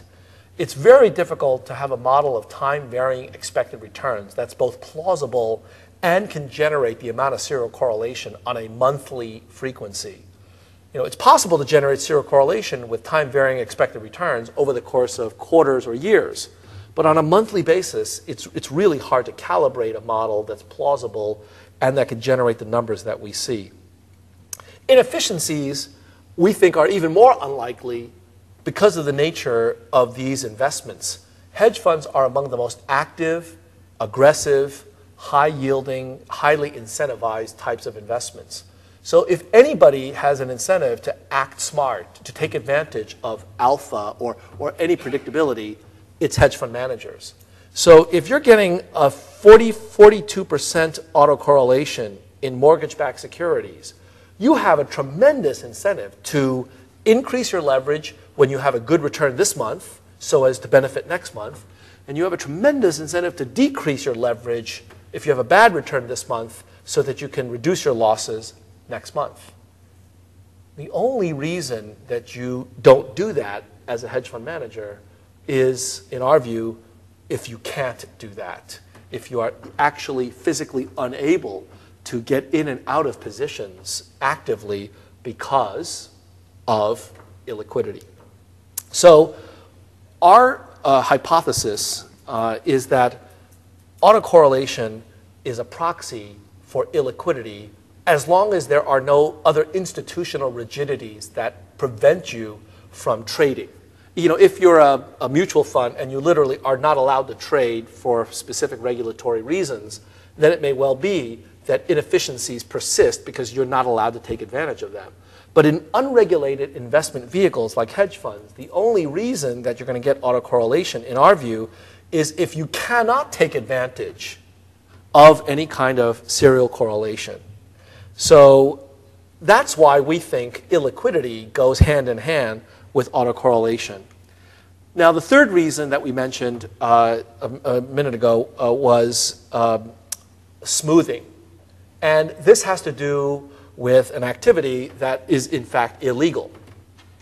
Investment smoothing, performance smoothing, is the simple behavior where when you do well in a given month, you underreport your returns. And when you do poorly in a given month, you underreport your losses. So the idea is that you want to have a smoother set of returns so that the volatility is lower and the Sharpe ratio is higher. And there are some unscrupulous hedge fund managers that apparently engage in this activity in order to dress up their returns. Now, the reason that in our paper and in this framework we don't distinguish between the two is because we can't. We can't tell whether or not smooth returns are coming because of the underlying illiquid nature of the assets or they're coming because managers are being sleazebags. But we would argue that actually, for the purposes of illiquidity identification, it doesn't matter. In other words, the only way that an unscrupulous sleazebag hedge fund manager can smooth returns effectively, the only way that you can do that is if the assets are illiquid enough that you get to fiddle with their market valuations. So for example, if you're a equity market neutral manager, you're trading in exchange traded equities, your prices for the value of your securities are determined every second of the day. And in particular, if you use your closing prices to mark the daily returns, you don't have flexibility in choosing the mark that you pick to establish the value of your portfolio. If, on the other hand, you're investing in Manhattan real estate and you need to mark your portfolio to market daily, what is the value of 30 Rockefeller Center yesterday versus today? Who knows? So there's a lot more flexibility when you're dealing with assets that are illiquid. And it's that flexibility that gives you the kind of potential for fraud, for smoothing returns that we are describing. The bottom line is that whether it's deliberate or inadvertent, it's the illiquidity that gives you the opportunity for serial correlation. Now, I'll mention very briefly that return smoothing, this kind of idea of being conservative in reporting your gains, that sounds harmless. In fact, it sounds almost good in the sense that if you do really well, you're not going to report all of it for fear that you may have to lose some of it later. Isn't that a good thing for investors to be conservative? Well, the answer is no. It's actually potentially quite bad because it disadvantages different groups of investors. For example, those investors that are cashing out, they just happen to be cashing out at the end of the month. If you underreport your returns, you're basically cheating them of a portion of their gains, and you're advantaging the shareholders that are staying. On the other hand, if you underreport your losses, you're doing the opposite to those investors that are coming in. And so it has consequences. People lose and people gain. So one needs to be aware of that. Now, here's a more concrete illustration of the hypothesis that autocorrelation goes hand in hand with illiquidity. These are average first-order autocorrelations for the monthly returns of individual hedge funds in the TAS live and graveyard databases from February 1977 to August 2004, averaged within categories. So the first category is convertible bond arbitrage, and the light blue bar is the autocorrelation of live funds, and the red bars are the average autocorrelations for the dead funds. And you see that for convertible arbitrage, the average first order autocorrelation across all the funds is close to 35%. That's pretty huge. And for funds of funds, multi-strategy, for event-driven, you're getting autocorrelations on average that's pretty high. However, if you look at the more liquid categories, categories that are known to involve strategies investing in very liquid securities, like what? Like, say, managed futures. Managed futures, by definition, are strategies where they invest in exchange-traded futures contracts, stock index futures, bond futures, commodity futures, and so on. Managed futures has a very low autocorrelation. Similarly, global macro that invests in liquid securities, very liquid. Equity market neutral, which is typically invested in exchange-traded equities, also among the lower ones. However, emerging markets, higher illiquid, and sure enough, you do get higher autocorrelation. The other interesting pattern that I want to comment from this table is situations where you look at the differences between live and dead funds. There are big differences in many of these cases. The autocorrelation, for example, for multi-strategy for live is up close to 20%, but the autocorrelation for the dead funds is 6%. Now, that's an interesting phenomenon that I think has a very intuitive explanation, which is that funds that smooth returns, or funds that have smoother returns, are going to be the ones that tend to have better looking Sharpe ratios. They're the ones that will tend to be able to maintain assets. Whereas the funds that don't engage in that kind of smoothing or don't invest in those types of assets are going to be much more volatile and therefore more likely to go under. So that's a pretty clear manifestation of the impact of autocorrelation on survival. Now, in a paper that my two co-authors, Mila Gitmansky and Igor Makarov, wrote, we try to model this smoothness using a very simple moving average process. So if you assume that the underlying returns of the hedge fund investment strategies are given by a simple one-factor model, but then you layer on top of this set of virtual returns a smoothing process, namely the observed or reported return is simply a moving average of the virtual returns over the last k periods, and you assume that the weights add up to 1 so that returns are neither being created nor destroyed, they're simply being redistributed to smooth it out, then you can actually show that smoothing returns leads to the kind of phenomenon that we expect, namely the mean is unaffected, but the variance is reduced. Therefore, the Sharpe ratio is increased by a factor that's a function of the smoothing coefficients, and that the covariances and autocovariances are actually biased. And you can actually quantify the degree of the bias. And so we actually estimate this for individual hedge funds, and we show that the smoothing coefficients tend to be quite important for those hedge funds that are involved in the most illiquid of strategies. In fact, if you look at the smoothing coefficients, the ones that are the most significant among the various different styles in the database, you can see that a lot of the usual suspects are present. These are by categories now, and this shows you that among the categories, smoothing coefficients are the most important for the most illiquid strategies like fixed income arbitrage, convertible bond arbitrage, and so on. So there's a way that you can model illiquidity. If you can model illiquidity, if you can measure illiquidity, that means you can start to manage it. And so we've argued that now that you know how to measure illiquidity, now that there's a proxy for it, not a perfect proxy, but something that at least seems to have some intuitive appeal, you can now construct liquidity managed portfolios. So instead of optimizing mean and standard deviation, you can optimize mean, standard deviation, liquidity, and get a kind of a mean standard deviation liquidity frontier. So that's just an interesting application that comes out of the econometrics. Okay, now what I'd like to do is to turn from measures of liquidity to measures of systemic risk, of which liquidity will play an important role. Systemic risk is one of these loaded terms, particularly lately because it's been bandied about so much.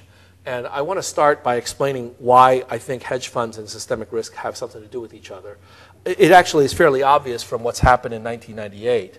But since then, there have been many cases where hedge funds have created certain spillover effects that ultimately have some relationship to systemic risk. So what I'm going to try to argue here and show with some very basic econometric analysis that systemic risk can actually be measured, at least in the hedge fund industry, it can be measured using these kinds of liquidity characterizations. So what did we learn from 1998? The fact that liquidity and credit are critical to the macroeconomy and that they are multiplier accelerator effects associated with liquidity and credit even within the hedge fund world. In other words, the fact that hedge funds have access to certain kinds of credit gives them the ability to effectively create high-powered money and inject money into the economy simply through the means of leveraging their strategies. So to the extent that they have this ability, they also suffer from the consequences if liquidity is withdrawn very quickly. Now, in the banking sector, as we all know, the Fed exists to provide a buffer when banks hit liquidity shocks and to deal with bank runs. We don't have the same facility among hedge funds. When a hedge fund like Bear Stearns runs into a kind of a bank panic, it's not a bank, at least it wasn't at the time, and so it wasn't able to get liquidity from the Fed. So, in some work that I've done with Mila and other co-authors, we try to propose a number of measures of systemic risk. In particular, trying to measure liquidity of the hedge fund system, using various different kinds of risk models, like the regime switching model that I described before, and some other measures that I won't spend time going over here. What I'll do is just show you a little bit about how liquidity can actually be used as a kind of an early warning indicator for the type of dislocation that we saw. So to be very concrete about it, in October of 2004, there was an NBER conference that Mark Carey and Renee Stoltz hosted on the risks of financial institutions. And so we presented a paper titled Systemic Risk and Hedge Funds. And in that paper, we identified two themes that we saw among the various different measures that we came up with. One was that using these autocorrelation measures among individual hedge funds, we found that illiquidity was increasing substantially in the hedge fund industry. So let me give you an example of this. This is still from the 2004 presentation. We looked at rolling window autocorrelations, but where we calculated autocorrelations for individual hedge funds. And then we took a weighted average of those autocorrelations every month, where we weighted those autocorrelations by the assets under management of that hedge fund. So the hedge funds that were the biggest got the biggest weight in terms of their autocorrelation. And the blue mountain peaks are those weighted averages. The yellow line is the median autocorrelation cross-sectionally among those hedge funds. And the bottom light blue bars are the number of hedge funds in the database. So the point of this is that in the early parts of the database, the number of hedge funds was very small, so the estimates might be somewhat unreliable. But certainly within the last few years, there are enough hedge funds that these results are probably reasonably stable. The point of this rolling autocorrelation is that the weighted average shows that there was a tremendous buildup of illiquidity starting in 2003 and going up to 2004, up until the time we were measuring this. A large amount of illiquid hedge fund exposure. And it's not surprising, the hedge fund industry was growing quite a bit. LTCM turned out to be a tremendous boon for the industry because I guess what they say is true, that it doesn't matter what people say about you, as long as they spell your name right, it's good for you. So tremendous amounts of assets flowed into the hedge fund industry after 1998. And the strategies that attracted the most money were the ones that had the highest Sharpe ratios. The ones that had the highest Sharpe ratios also were the ones that were the most serially correlated. Not surprisingly, serial correlation means lower volatility, smoother returns, higher Sharpe ratio. And as a result, the amount of weighted autocorrelation was growing systematically over this period of time. So that was one indicator that was telling us that there was some systemic risk building up.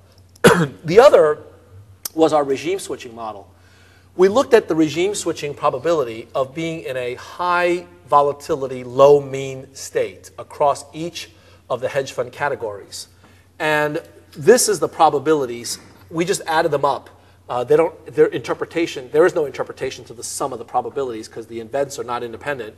But just as an indicator of what the likelihood is for getting into a high vol, low mean regime. Again, towards 2004, the end of 2004, we were getting indications that was going to be a problem. And by the way, if you're wondering what this peak is, this was the bursting of the internet bubble. And if you're wondering what this peak was, that was LTCM. So the indicators of distress using these simple econometric measures were all pointing in the same direction in 2004. The hedge fund industry had grown a lot.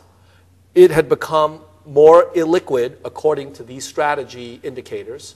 And the kind of volatility that we were seeing was growing. And the risk of low, mean, high volatility states was also growing. So at the end of that presentation, based on these indicators, Rene, asked us to come to a conclusion. He wanted us to, make some kind of a statement as to how much risk we thought was in the system. And so, we were hoping to hedge a bit, but we really didn't have that option. So we decided to use the doomsday clock that I don't know how many of you are familiar with, but this is this was put out by the Bulletin of Atomic Scientists back in the 1940s to indicate how close we were to nuclear annihilation. So 1947, we were 7 minutes to midnight. 1949, we were like 3 minutes to midnight. With détente and the other improvements in relations, we were like 11 minutes to midnight. Here's 9. So at the end, we thought, why don't we try to say how many minutes to midnight we thought we would be in 2004? And so this is a slide that was the last slide in our deck in 2004. We said we are 15 minutes to midnight from a truly systemic shock in the hedge fund industry. And over the course of the next couple of years, we had other papers that we wrote that said we were getting closer and closer. And in 2005, in particular, we pointed out that the hedge fund industry had moved even closer to some kind of systemic shock because we noticed another big increase in illiquidity during the first half of 2005.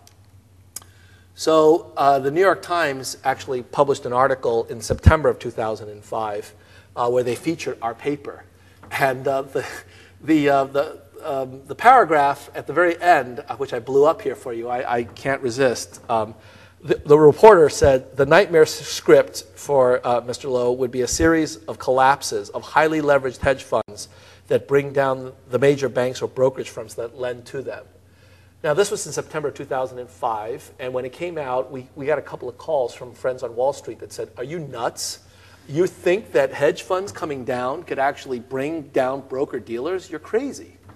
And yet, the evidence, the econometric evidence, was actually pretty clear that the exposures were fairly large.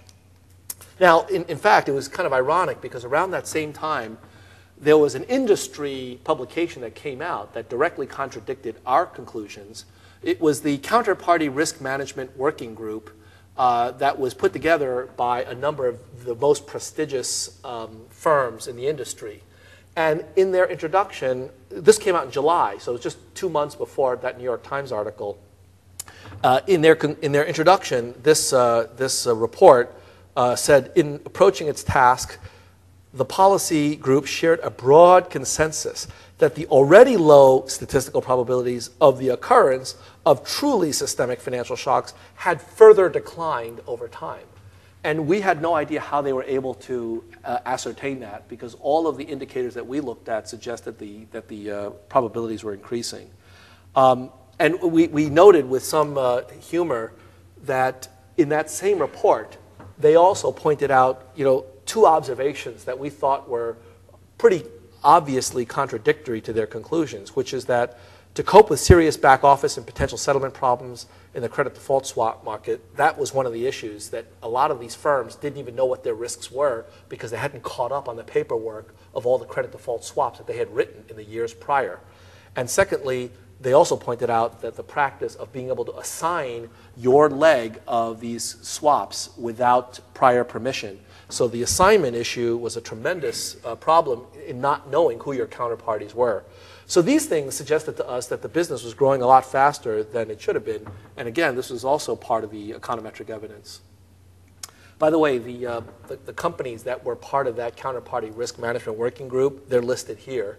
The firms that are in red blew up or had to be acquired. The firms in blue had to be bailed out. So it was just kind of a poetic justice given what their conclusions were. So how do you deal with that? How do you measure systemic risk in a somewhat more direct fashion apart from this illiquidity measure? Well, in some recent work that we've been doing, we proposed to use a very simple idea that comes from the time series literature, Granger causality tests. If you recall, a Granger causality relationship is a relationship where a particular variable can predict another variable in the future, but not vice versa. So for example, X is said to Granger cause Y if X can predict future Y, but Y cannot predict future X. So there's a unidirectional relationship. If it's bidirectional, then there's just feedback between the two, or simultaneity. But Granger causality can be quantified by using regressions of variables run against their own lags, as well as lags of other time series. And a relationship of Granger causality has to do with whether or not the off-diagonal elements are non-zero. So you can use a Granger causality test to see whether or not there are relationships among different financial institutions, particularly if they happen to be publicly traded, and get a sense of how connected the system is. So one way to capture systemic risk is to simply measure the Granger causality relationships among hedge funds, banks, broker-dealers, and insurance companies. And you basically run these regressions on a rolling window basis every month, and you measure the various different levels of statistical significance. And when you plot them, you get this kind of a network. Now, I have to explain to you a little bit about the nomenclature. So the different colors represent the different industries. So green is for hedge funds, blue is for banks, red is for broker-dealers, and black is for insurance companies. These are all publicly traded firms with the exception of hedge funds, which are obviously private investment vehicles. And these lines represent statistically significant relationships at the 5% level of Granger causality between one entity and another. So when you see a green line going to a black dot, a black name here, what that's saying is that there's a significant Granger causal relationship between a hedge fund last month and an insurance company this month.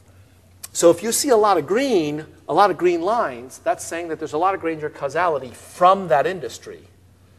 If a lot of those lines are converging onto one point, that means that there's a lot of Granger causality to that one entity.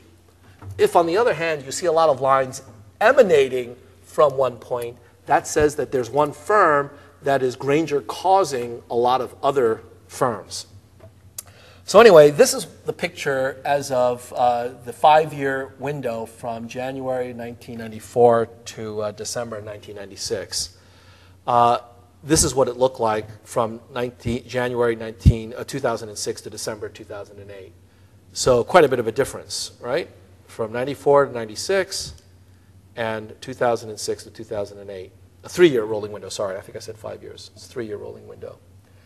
And if you look at this from various different periods, you'll notice that you get some very big changes in the network. In fact, we decided to make a little movie of this. And so I don't know if this will play here. Can you see it? There's a, whoops. Where is this now?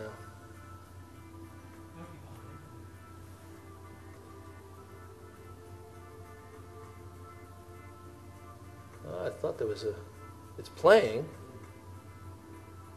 Here it is.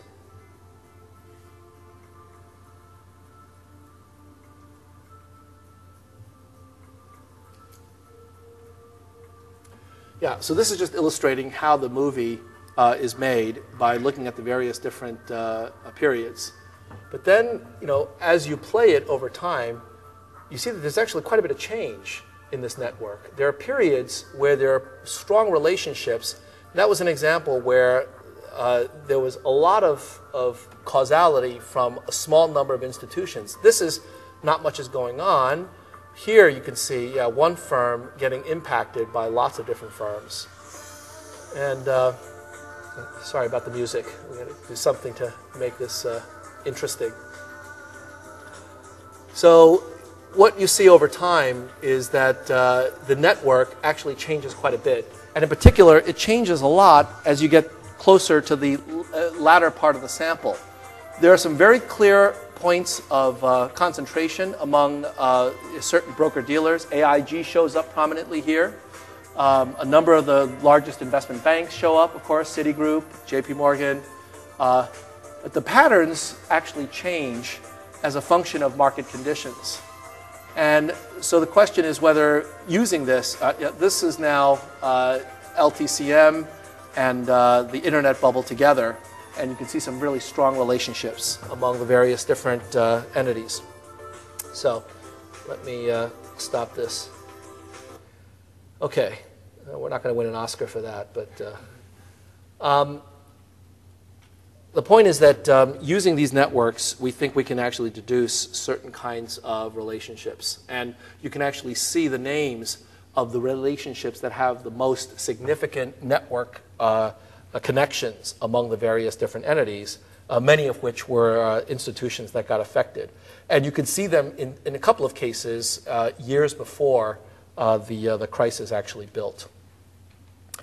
Okay, so for the last part of this talk, what I want to do is to turn to specific examples of financial crises, in particular August 1998, August 2007, May of 2010. And I want to show how econometric methods can actually be used to deduce certain kinds of systemic shocks where you might not think they would be particularly helpful. And the references here are some papers that I wrote with my co-author Amir Khandani, but also a paper that you can get online from a high-frequency broker-dealer named Nanex about the flash crash in May 2010.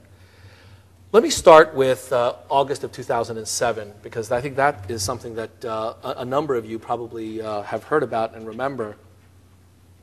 That was a strange month where during the middle of the month, there was something that ultimately people referred to as the quant crisis or the quant meltdown. And what they were referring to was that during the second week of August, which probably none of you remember, during the second week of August, all of these quantitative hedge funds, particularly equity market neutral or stat arb hedge funds, they all lost money at the same time. And it became so prominent and significant that the Wall Street Journal actually wrote an article about this, a front-page article on September 7th, how market turmoil waylaid the quants. And they mentioned a number of hedge funds and prop trading desks, including Morgan Stanley. And specifically what happened? What happened was during August 7th, 8th, and 9th, the 3 days in the second week of August, huge losses occurred among a very small group of very specialized hedge funds. And the strange thing is nobody knew why. I mean, typically when a hedge fund loses money, you know why. So when LTCM lost money in August of 1998, we knew why. Credit spreads widened. And when the internet bubble burst, lots of hedge funds lost money because they were invested in internet stocks. Internet stocks went down. If you were to ask, why did quantitative equity market neutral funds lost money in the second week of August, you couldn't actually put your finger on anything. I mean, stocks moved up, stocks moved down, they moved left, right. I mean, there was no obvious pattern. And the problem is that it's hard to figure out because they weren't talking. So sometime by the third week of August, I had heard about this from some of my former students and colleagues that were in the industry. And so I called a few of them up and I said, what's going on? Why are you losing money? And they said, look, I can't say anything, but even if I could say anything, I don't think I have anything to say. So that tells you that there was something really strange about what was happening in that day. And so my student at the time, Amir Khandani, and I thought that, we want to figure out what happened, but we obviously can't do that without the data for these hedge funds. So let's do something that is close, which is let's simulate a very simple strategy that hedge funds like these might be using. And so we went to the literature and looked at a very simple strategy that was used by Bruce Lehman and myself and Craig McKinley in two separate papers, which is a very simple mean reversion strategy. This is a strategy that basically looks at the returns of a particular stock K days ago and compares it to the average return of stocks on that day. And if that return was greater than the average, then today we would short it. And if on that day, K days ago, it was less, then we would buy it today.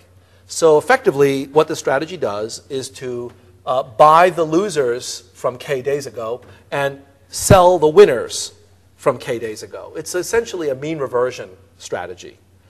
And so the actual strategy is given here. The portfolio weights omega IT is minus 1 over n times the return on I K days ago minus the average return across all stocks K days ago. And if you look at the way we structured that and you take the sum of those weights, they add up to 0.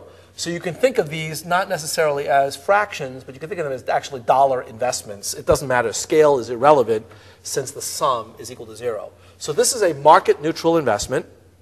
And in order to compute the return, you have to get a sense of the scale.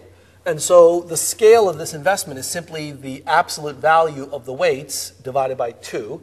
That's like the dollar amount, long and short. They equal the same thing, so that's why you have to divide by 2. You're double counting otherwise. And so the rate of return of this equity market neutral strategy is simply the portfolio weights multiplied by the return. You can think of this as the dollar profit divided by the amount that you're long or short. Okay? So that's the calculation that we did. The one thing that we had to worry about was leverage. And the reason that, I'll come to leverage in a minute, but the reason that we used the strategy was because it's very simple to compute the profit of the strategy.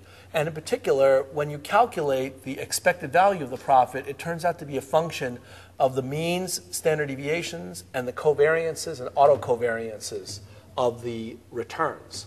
So it's a very nice kind of a microscope to use to look at what's been going on, because you can calculate the moments of the expected profits as a function of the time series properties of the underlying returns. So let me show you the historical performance of this strategy. It's a very simple strategy. We applied it to the top 1,500 stocks on a daily basis, and we use K equal to 1. So we're looking at mean reversion relative to yesterday's returns. These are the average daily returns of the strategy applied to all the stocks in that 1,500 stock universe, as well as to the various different deciles from smallest to largest. And we break down the average return on a daily basis year by year from 1995 to 2007. And let's just start with the 1995 return. The 1995 return is 1.38% per day. That is a big return, right? Because you got to multiply by 252 to figure out what the average annual return is. That's a big return. Now, I don't want to focus on the level of the return. It's obviously unrealistic because we have not deducted transactions costs or other market frictions. And can you literally trade 1,500 stocks every day? It's very hard. There's lots of issues. But what I want to point out is that this is a very consistent strategy in the sense that if you look at the annual averages across all the years, they're all positive, but they're declining monotonically, with maybe one exception.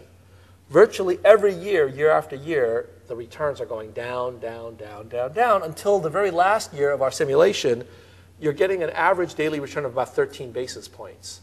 Now, 13 basis points is still pretty attractive, right? That's still like 30% return a year.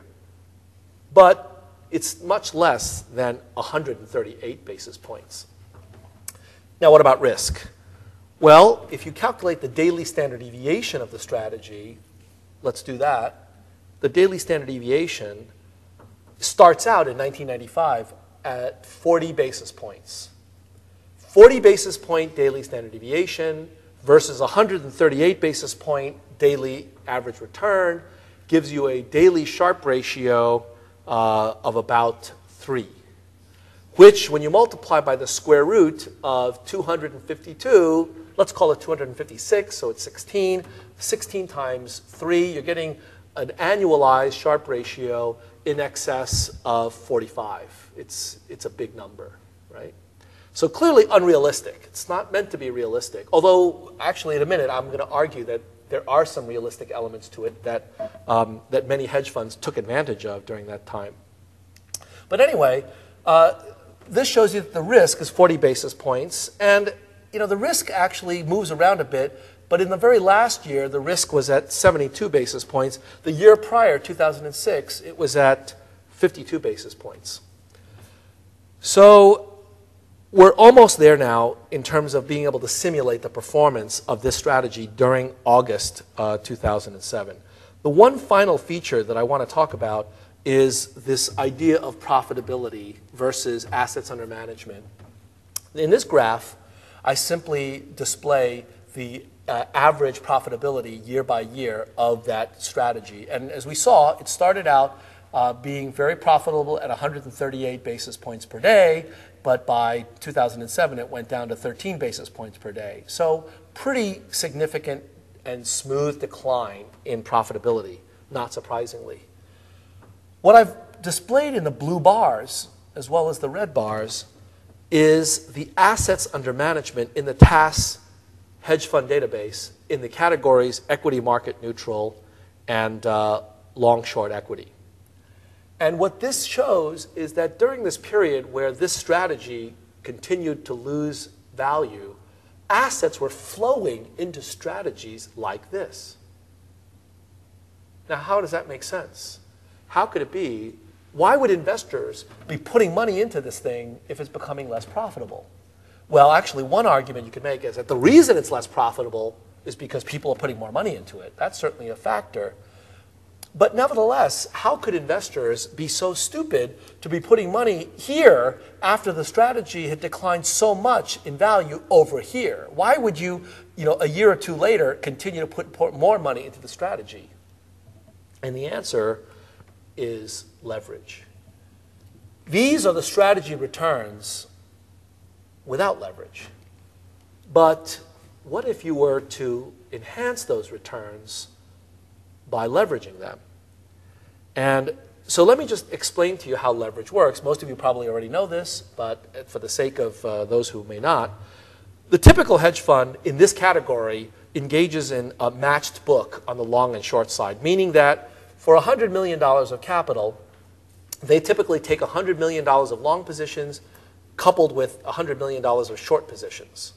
So their net positions nets out to zero, but for regulatory purposes, that's not their leverage. The way you calculate leverage is take the absolute value of those positions, add them together, divide by the amount of equity, and that's your leverage. So in the very top example, the leverage is 2 to 1.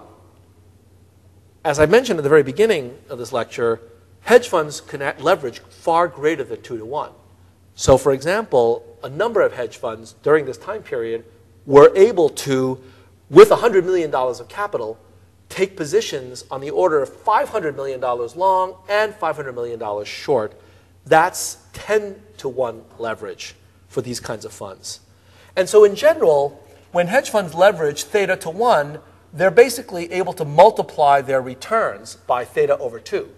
You multiply the actual returns by that, which means you multiply the mean, but you also multiply the variance, increased risk and expected return.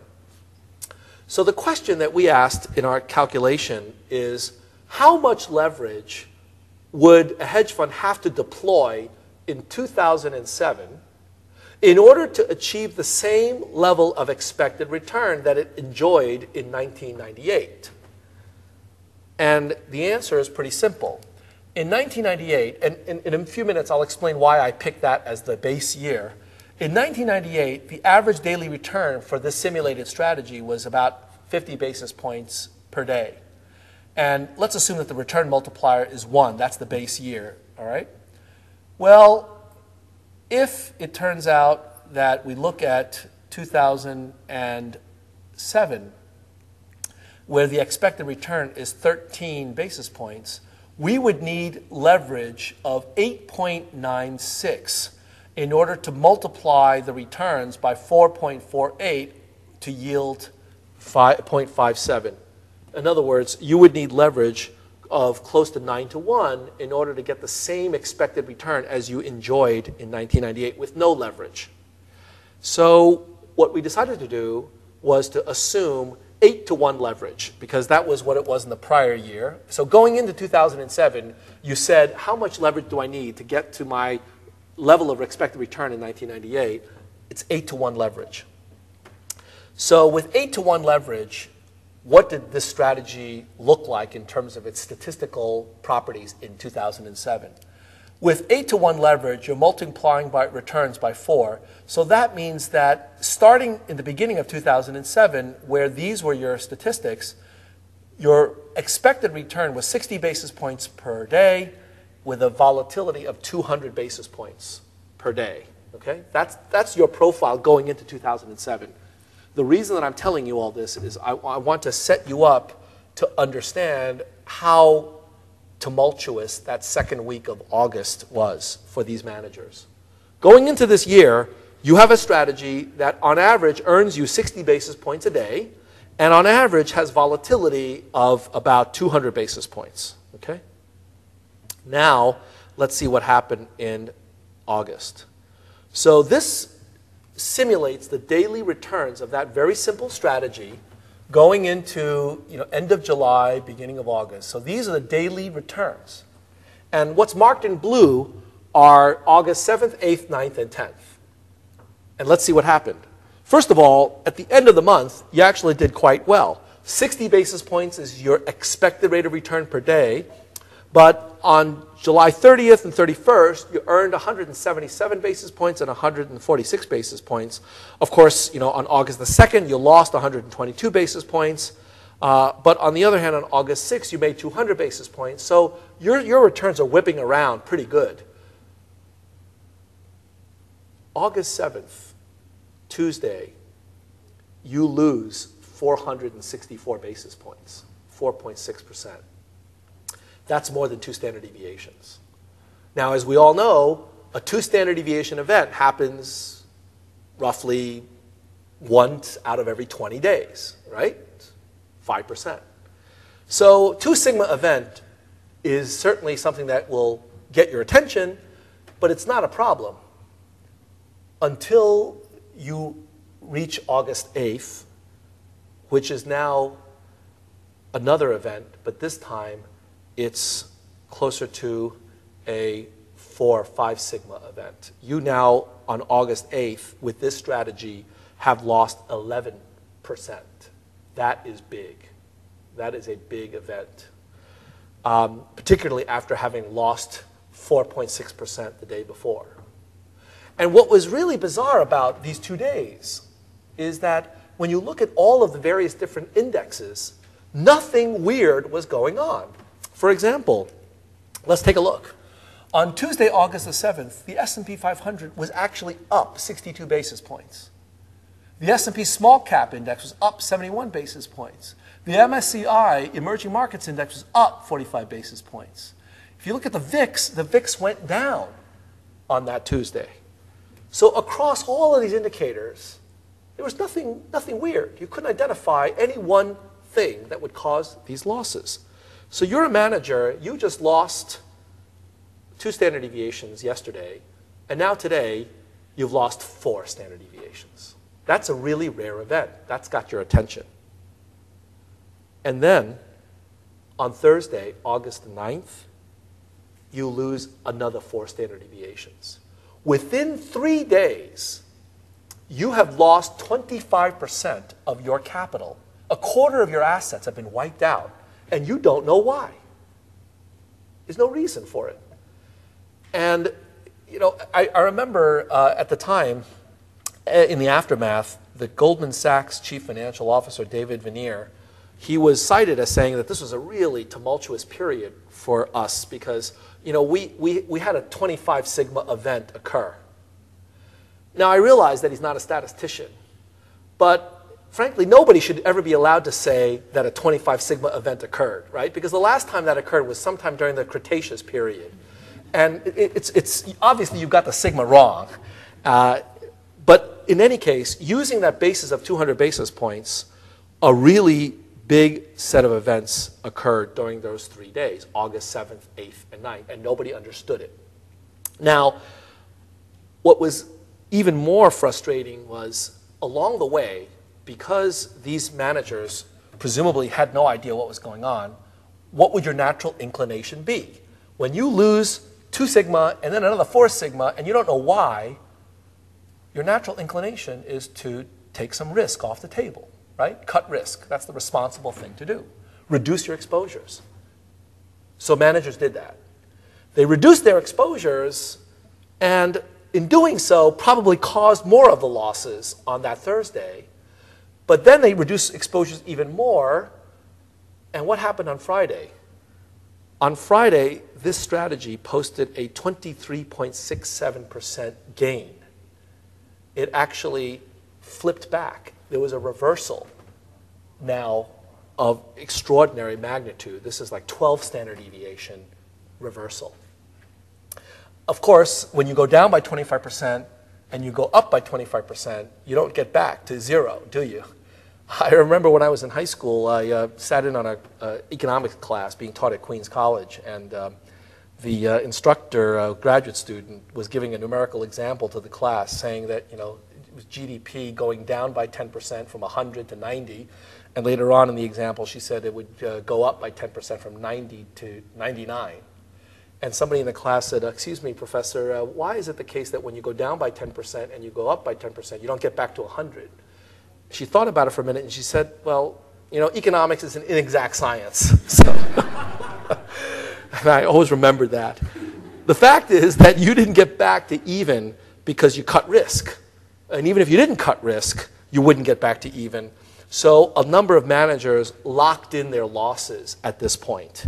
And it was an incredibly frustrating and tumultuous period, particularly because of what was going on in markets. Now, there's a hint at what might have been going on starting Thursday, August 9th. On Thursday, August 9th, look what happens to the S&P. The S&P now drops by almost 3% in one day. That's a big move for the S&P. And the VIX shoots up by 5 points in that one day. Now, what's not displayed here is the LIBOR OIS spread.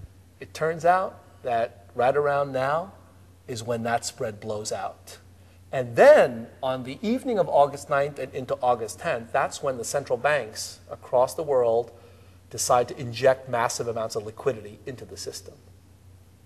But it had nothing to do with equities, right? I mean, equities are just equities. And yet, somehow, equity market neutral managers were feeling it. The ripple effects were tremendous. Now, the last thing I want to make before I propose a conjecture, because we don't know, in fact, what happened, but we have a conjecture. The last thing I want to do is to take a look at the same strategy back in August of 1998.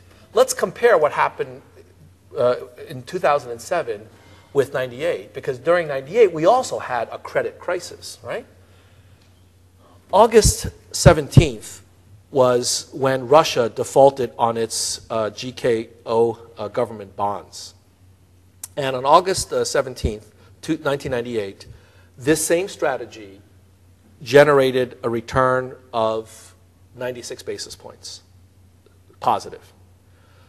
August 21st, when LTCM reported a loss of $600 million to their portfolio, a one-day loss of $600 million, back when $600 million really meant something. On that day, this strategy produced a return of positive 1.04%.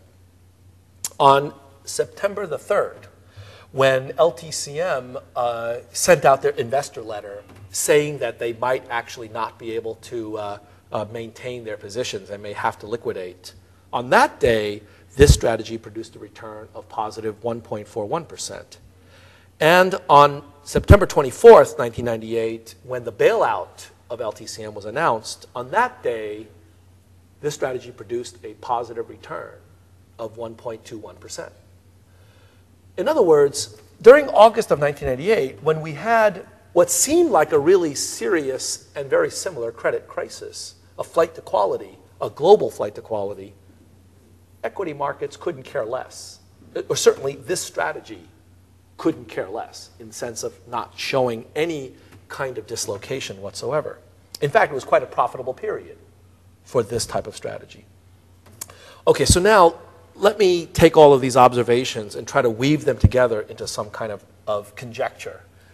And this is the conjecture that we came up with. we propose that in August of 2007, we had a situation where equity market neutral funds were being unwound. That is, their positions were being liquidated for some reason. Most likely the reason was because some investors or portfolio managers needed to raise cash, and they needed to raise it quickly, which means that they were going to try to sell the thing that was the most easy to sell, namely the liquid exchange-traded assets.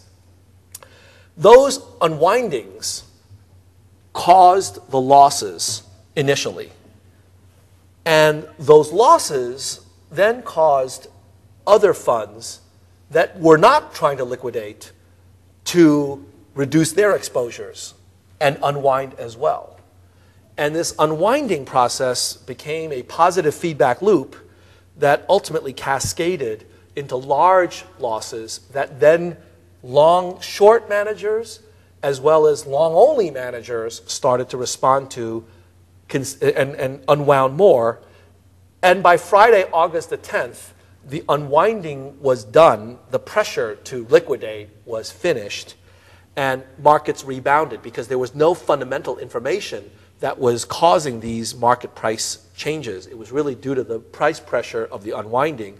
Once the pressure is removed, the prices swing back, and the Friday rebound was consistent with the fact that this was an unwinding, not an information-based trade.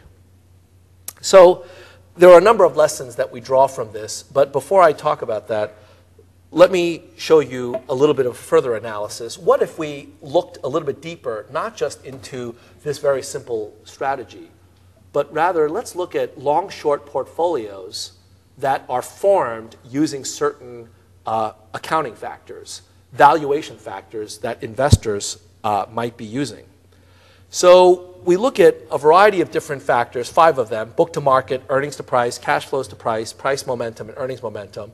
We rank the S&P 1500 stocks monthly by these factors, and then we basically invest $1 long in the highest decile and short the lowest decile to get the usual, long-short portfolios and simulate the returns of those strategies.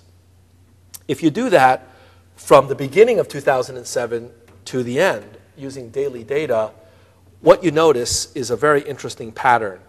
Starting in the beginning of July, you notice a systematic decline of factors of one sort and a systematic increase of factors of another sort. So the momentum factors are going up, and the various relative value and valuation factors are going down. One interpretation of that is that the particular portfolios that were constructed with those factors in mind were being liquidated systematically during the course of the month. And anecdotally, we've asked portfolio managers in this space, is it true that you were liquidating during the month of July? And they all said to us, yeah, we were, because risk was increasing because of the subprime crisis. Bear Stearns had happened earlier on that year. We were worried going into the second half of the year, and we wanted to cut back our risk, so we started liquidating our positions at the beginning of July. Little by little, we started unwinding. And you notice that the beginning of August, there's an even bigger blip, as if something happened during that first and second week. And so we decided to look at even intraday what was going on. We got tick data from the New York Stock Exchange for the months of July, August, and September. And we simulated a very simple market-making strategy. Actually, we used the factors, the 5 factors, intraday. And so we were able to show that intraday you had these liquidations going on. But we did something a little bit more generic. We wanted to know what happened to market making during August 2007. So we simulated a very, very simple mean reversion strategy in winners and losers using tick data over the course of 5-minute returns, 10-minute returns, 20-minute returns, and so on. And we asked the question, what was the profitability of these market-making strategies during these various intervals? And so here's a graph of starting with the month of July, the beginning of July, going through the end of September. And what I'm going to show you is the cumulative profits from mean reversion strategies at various different holding periods. So for example, this is the cumulative profit of a 1 hour mean reversion strategy. So every hour you buy losers of the previous hour and you short sell the winners from the previous hour as a way of doing a proxy for market making. And the red lines indicate that second week of August, August 6th through 10th. And you can see that for the most part, other than a little bit of a dip here, you're making money in this hourly mean reversion strategy. It's positively sloped, okay? Now let's take a look at a higher frequency strategy, half an hour. Half an hour, you're also making money, but not much more or less than the 1 hour. How about 15 minutes?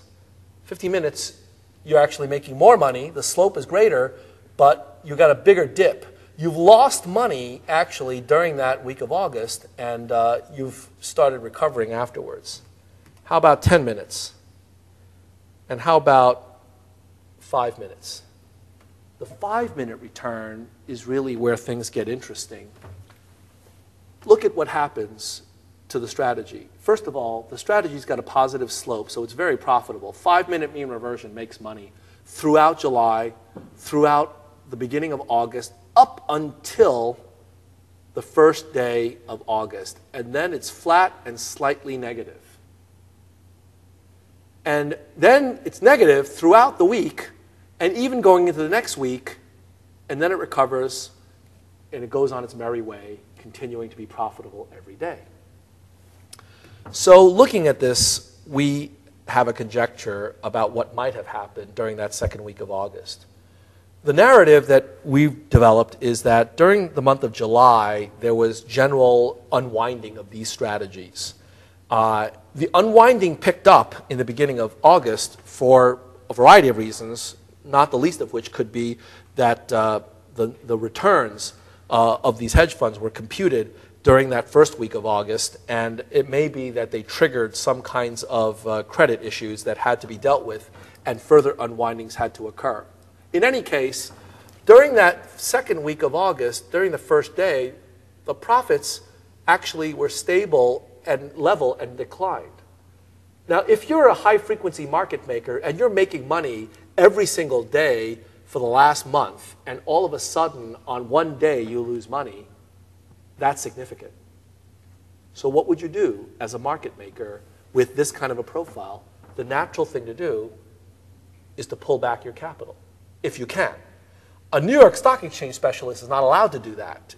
As an NYSE specialist, you are obligated, you are a designated market maker, so you cannot not trade with the public when the public wants to trade. But as a high-frequency hedge fund, you can. And over the last 10 years, a lot more of the market-making capital, a lot more of the liquidity is being provided by high-frequency prop desks and hedge funds. So we conjecture that after these initial losses, the high-frequency guys just decided, I'm not playing anymore. I'm out of the game. I'm going to sit out until my systems start working again. This, we conjecture, has the effect of one party of the seesaw getting off without letting the other party know.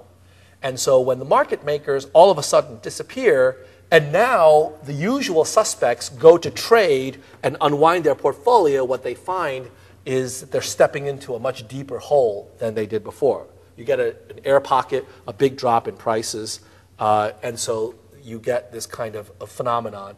But once the unwindings are over, the market makers come back and they become perfectly profitable yet again. So there are lots of other pieces of evidence that seem to suggest this kind of phenomenon did occur. It's all indirect evidence, though. We don't have any direct knowledge because there's no way to get information at this point, only through these simulations. But what it suggests is an intriguing potential explanation for what happened now in May of 2010. There are some important differences, though, so I want to make sure that we don't get the impression that the events were the same. But the idea of high-frequency strategies becoming more and more important in market dynamics, I think that's the common theme between the two. And so using these kinds of econometric decompositions, I think that we can actually come up with some useful guidelines for how we think about systemic risk. So let me wrap this up, and I'm going to leave some extra time for Q&A and discussion. There are lots of topics for future research in financial econometrics that the hedge fund industry, I think, naturally suggest. Time-varying parameter, estimates of hedge fund returns, dynamic correlations, rare events, how to model funding risk, leverage, and market dislocation, welfare implications of hedge funds. Do they really provide a valuable social service in all of the liquidity that they inject? And then finally, the industrial organization of the hedge fund industry. Does that leave any room for improvement given the perverse incentives that seem to be created with some of the contracts? Let me conclude with a little bit of an overview about the current trends in the industry. As I mentioned at the very start, the hedge fund industry is very dynamic. And it has already reinvented itself over the last 3 years thanks to the financial crisis. Assets are getting near an all-time high yet again, and they're growing. And for reasons that we discussed, we think that they're going to grow even more over the course of the next few years. And the registration process will almost surely be part of the new regulatory reform bill. And the hedge funds will likely have to provide a lot more disclosure. Also, as part of the new reform bill, which was passed just yesterday, there is going to be a creation of the Financial Stability Oversight Council, which is going to be the heads of all of the financial regulatory agencies, and also the creation of the Office of Financial Research, which, as part of Treasury, will be responsible for collecting and managing all of the data in the financial industry. So this is something that I think is going to be of tremendous value and importance, and hopefully the NBER will play a big role in helping the OFR because of the experience of the NBER in dealing with this data and the research. If the Volcker rule gets implemented the way that it's been written, a lot more hedge funds are going to be created because institutions will now have to get rid of their prop trading desks and other types of hedge fund activities so that they will be walled off and in hedge funds. And as a result, I think the hedge fund industry is going to become even larger and more important as it responds to this financial regulatory reform. So that suggests that there's going to be a lot more opportunities for academics and financial econometricians, and that the hedge fund industry will continue to pose really interesting research questions that I think we'll be able to answer over the next few years. Thank you, and let me stop here.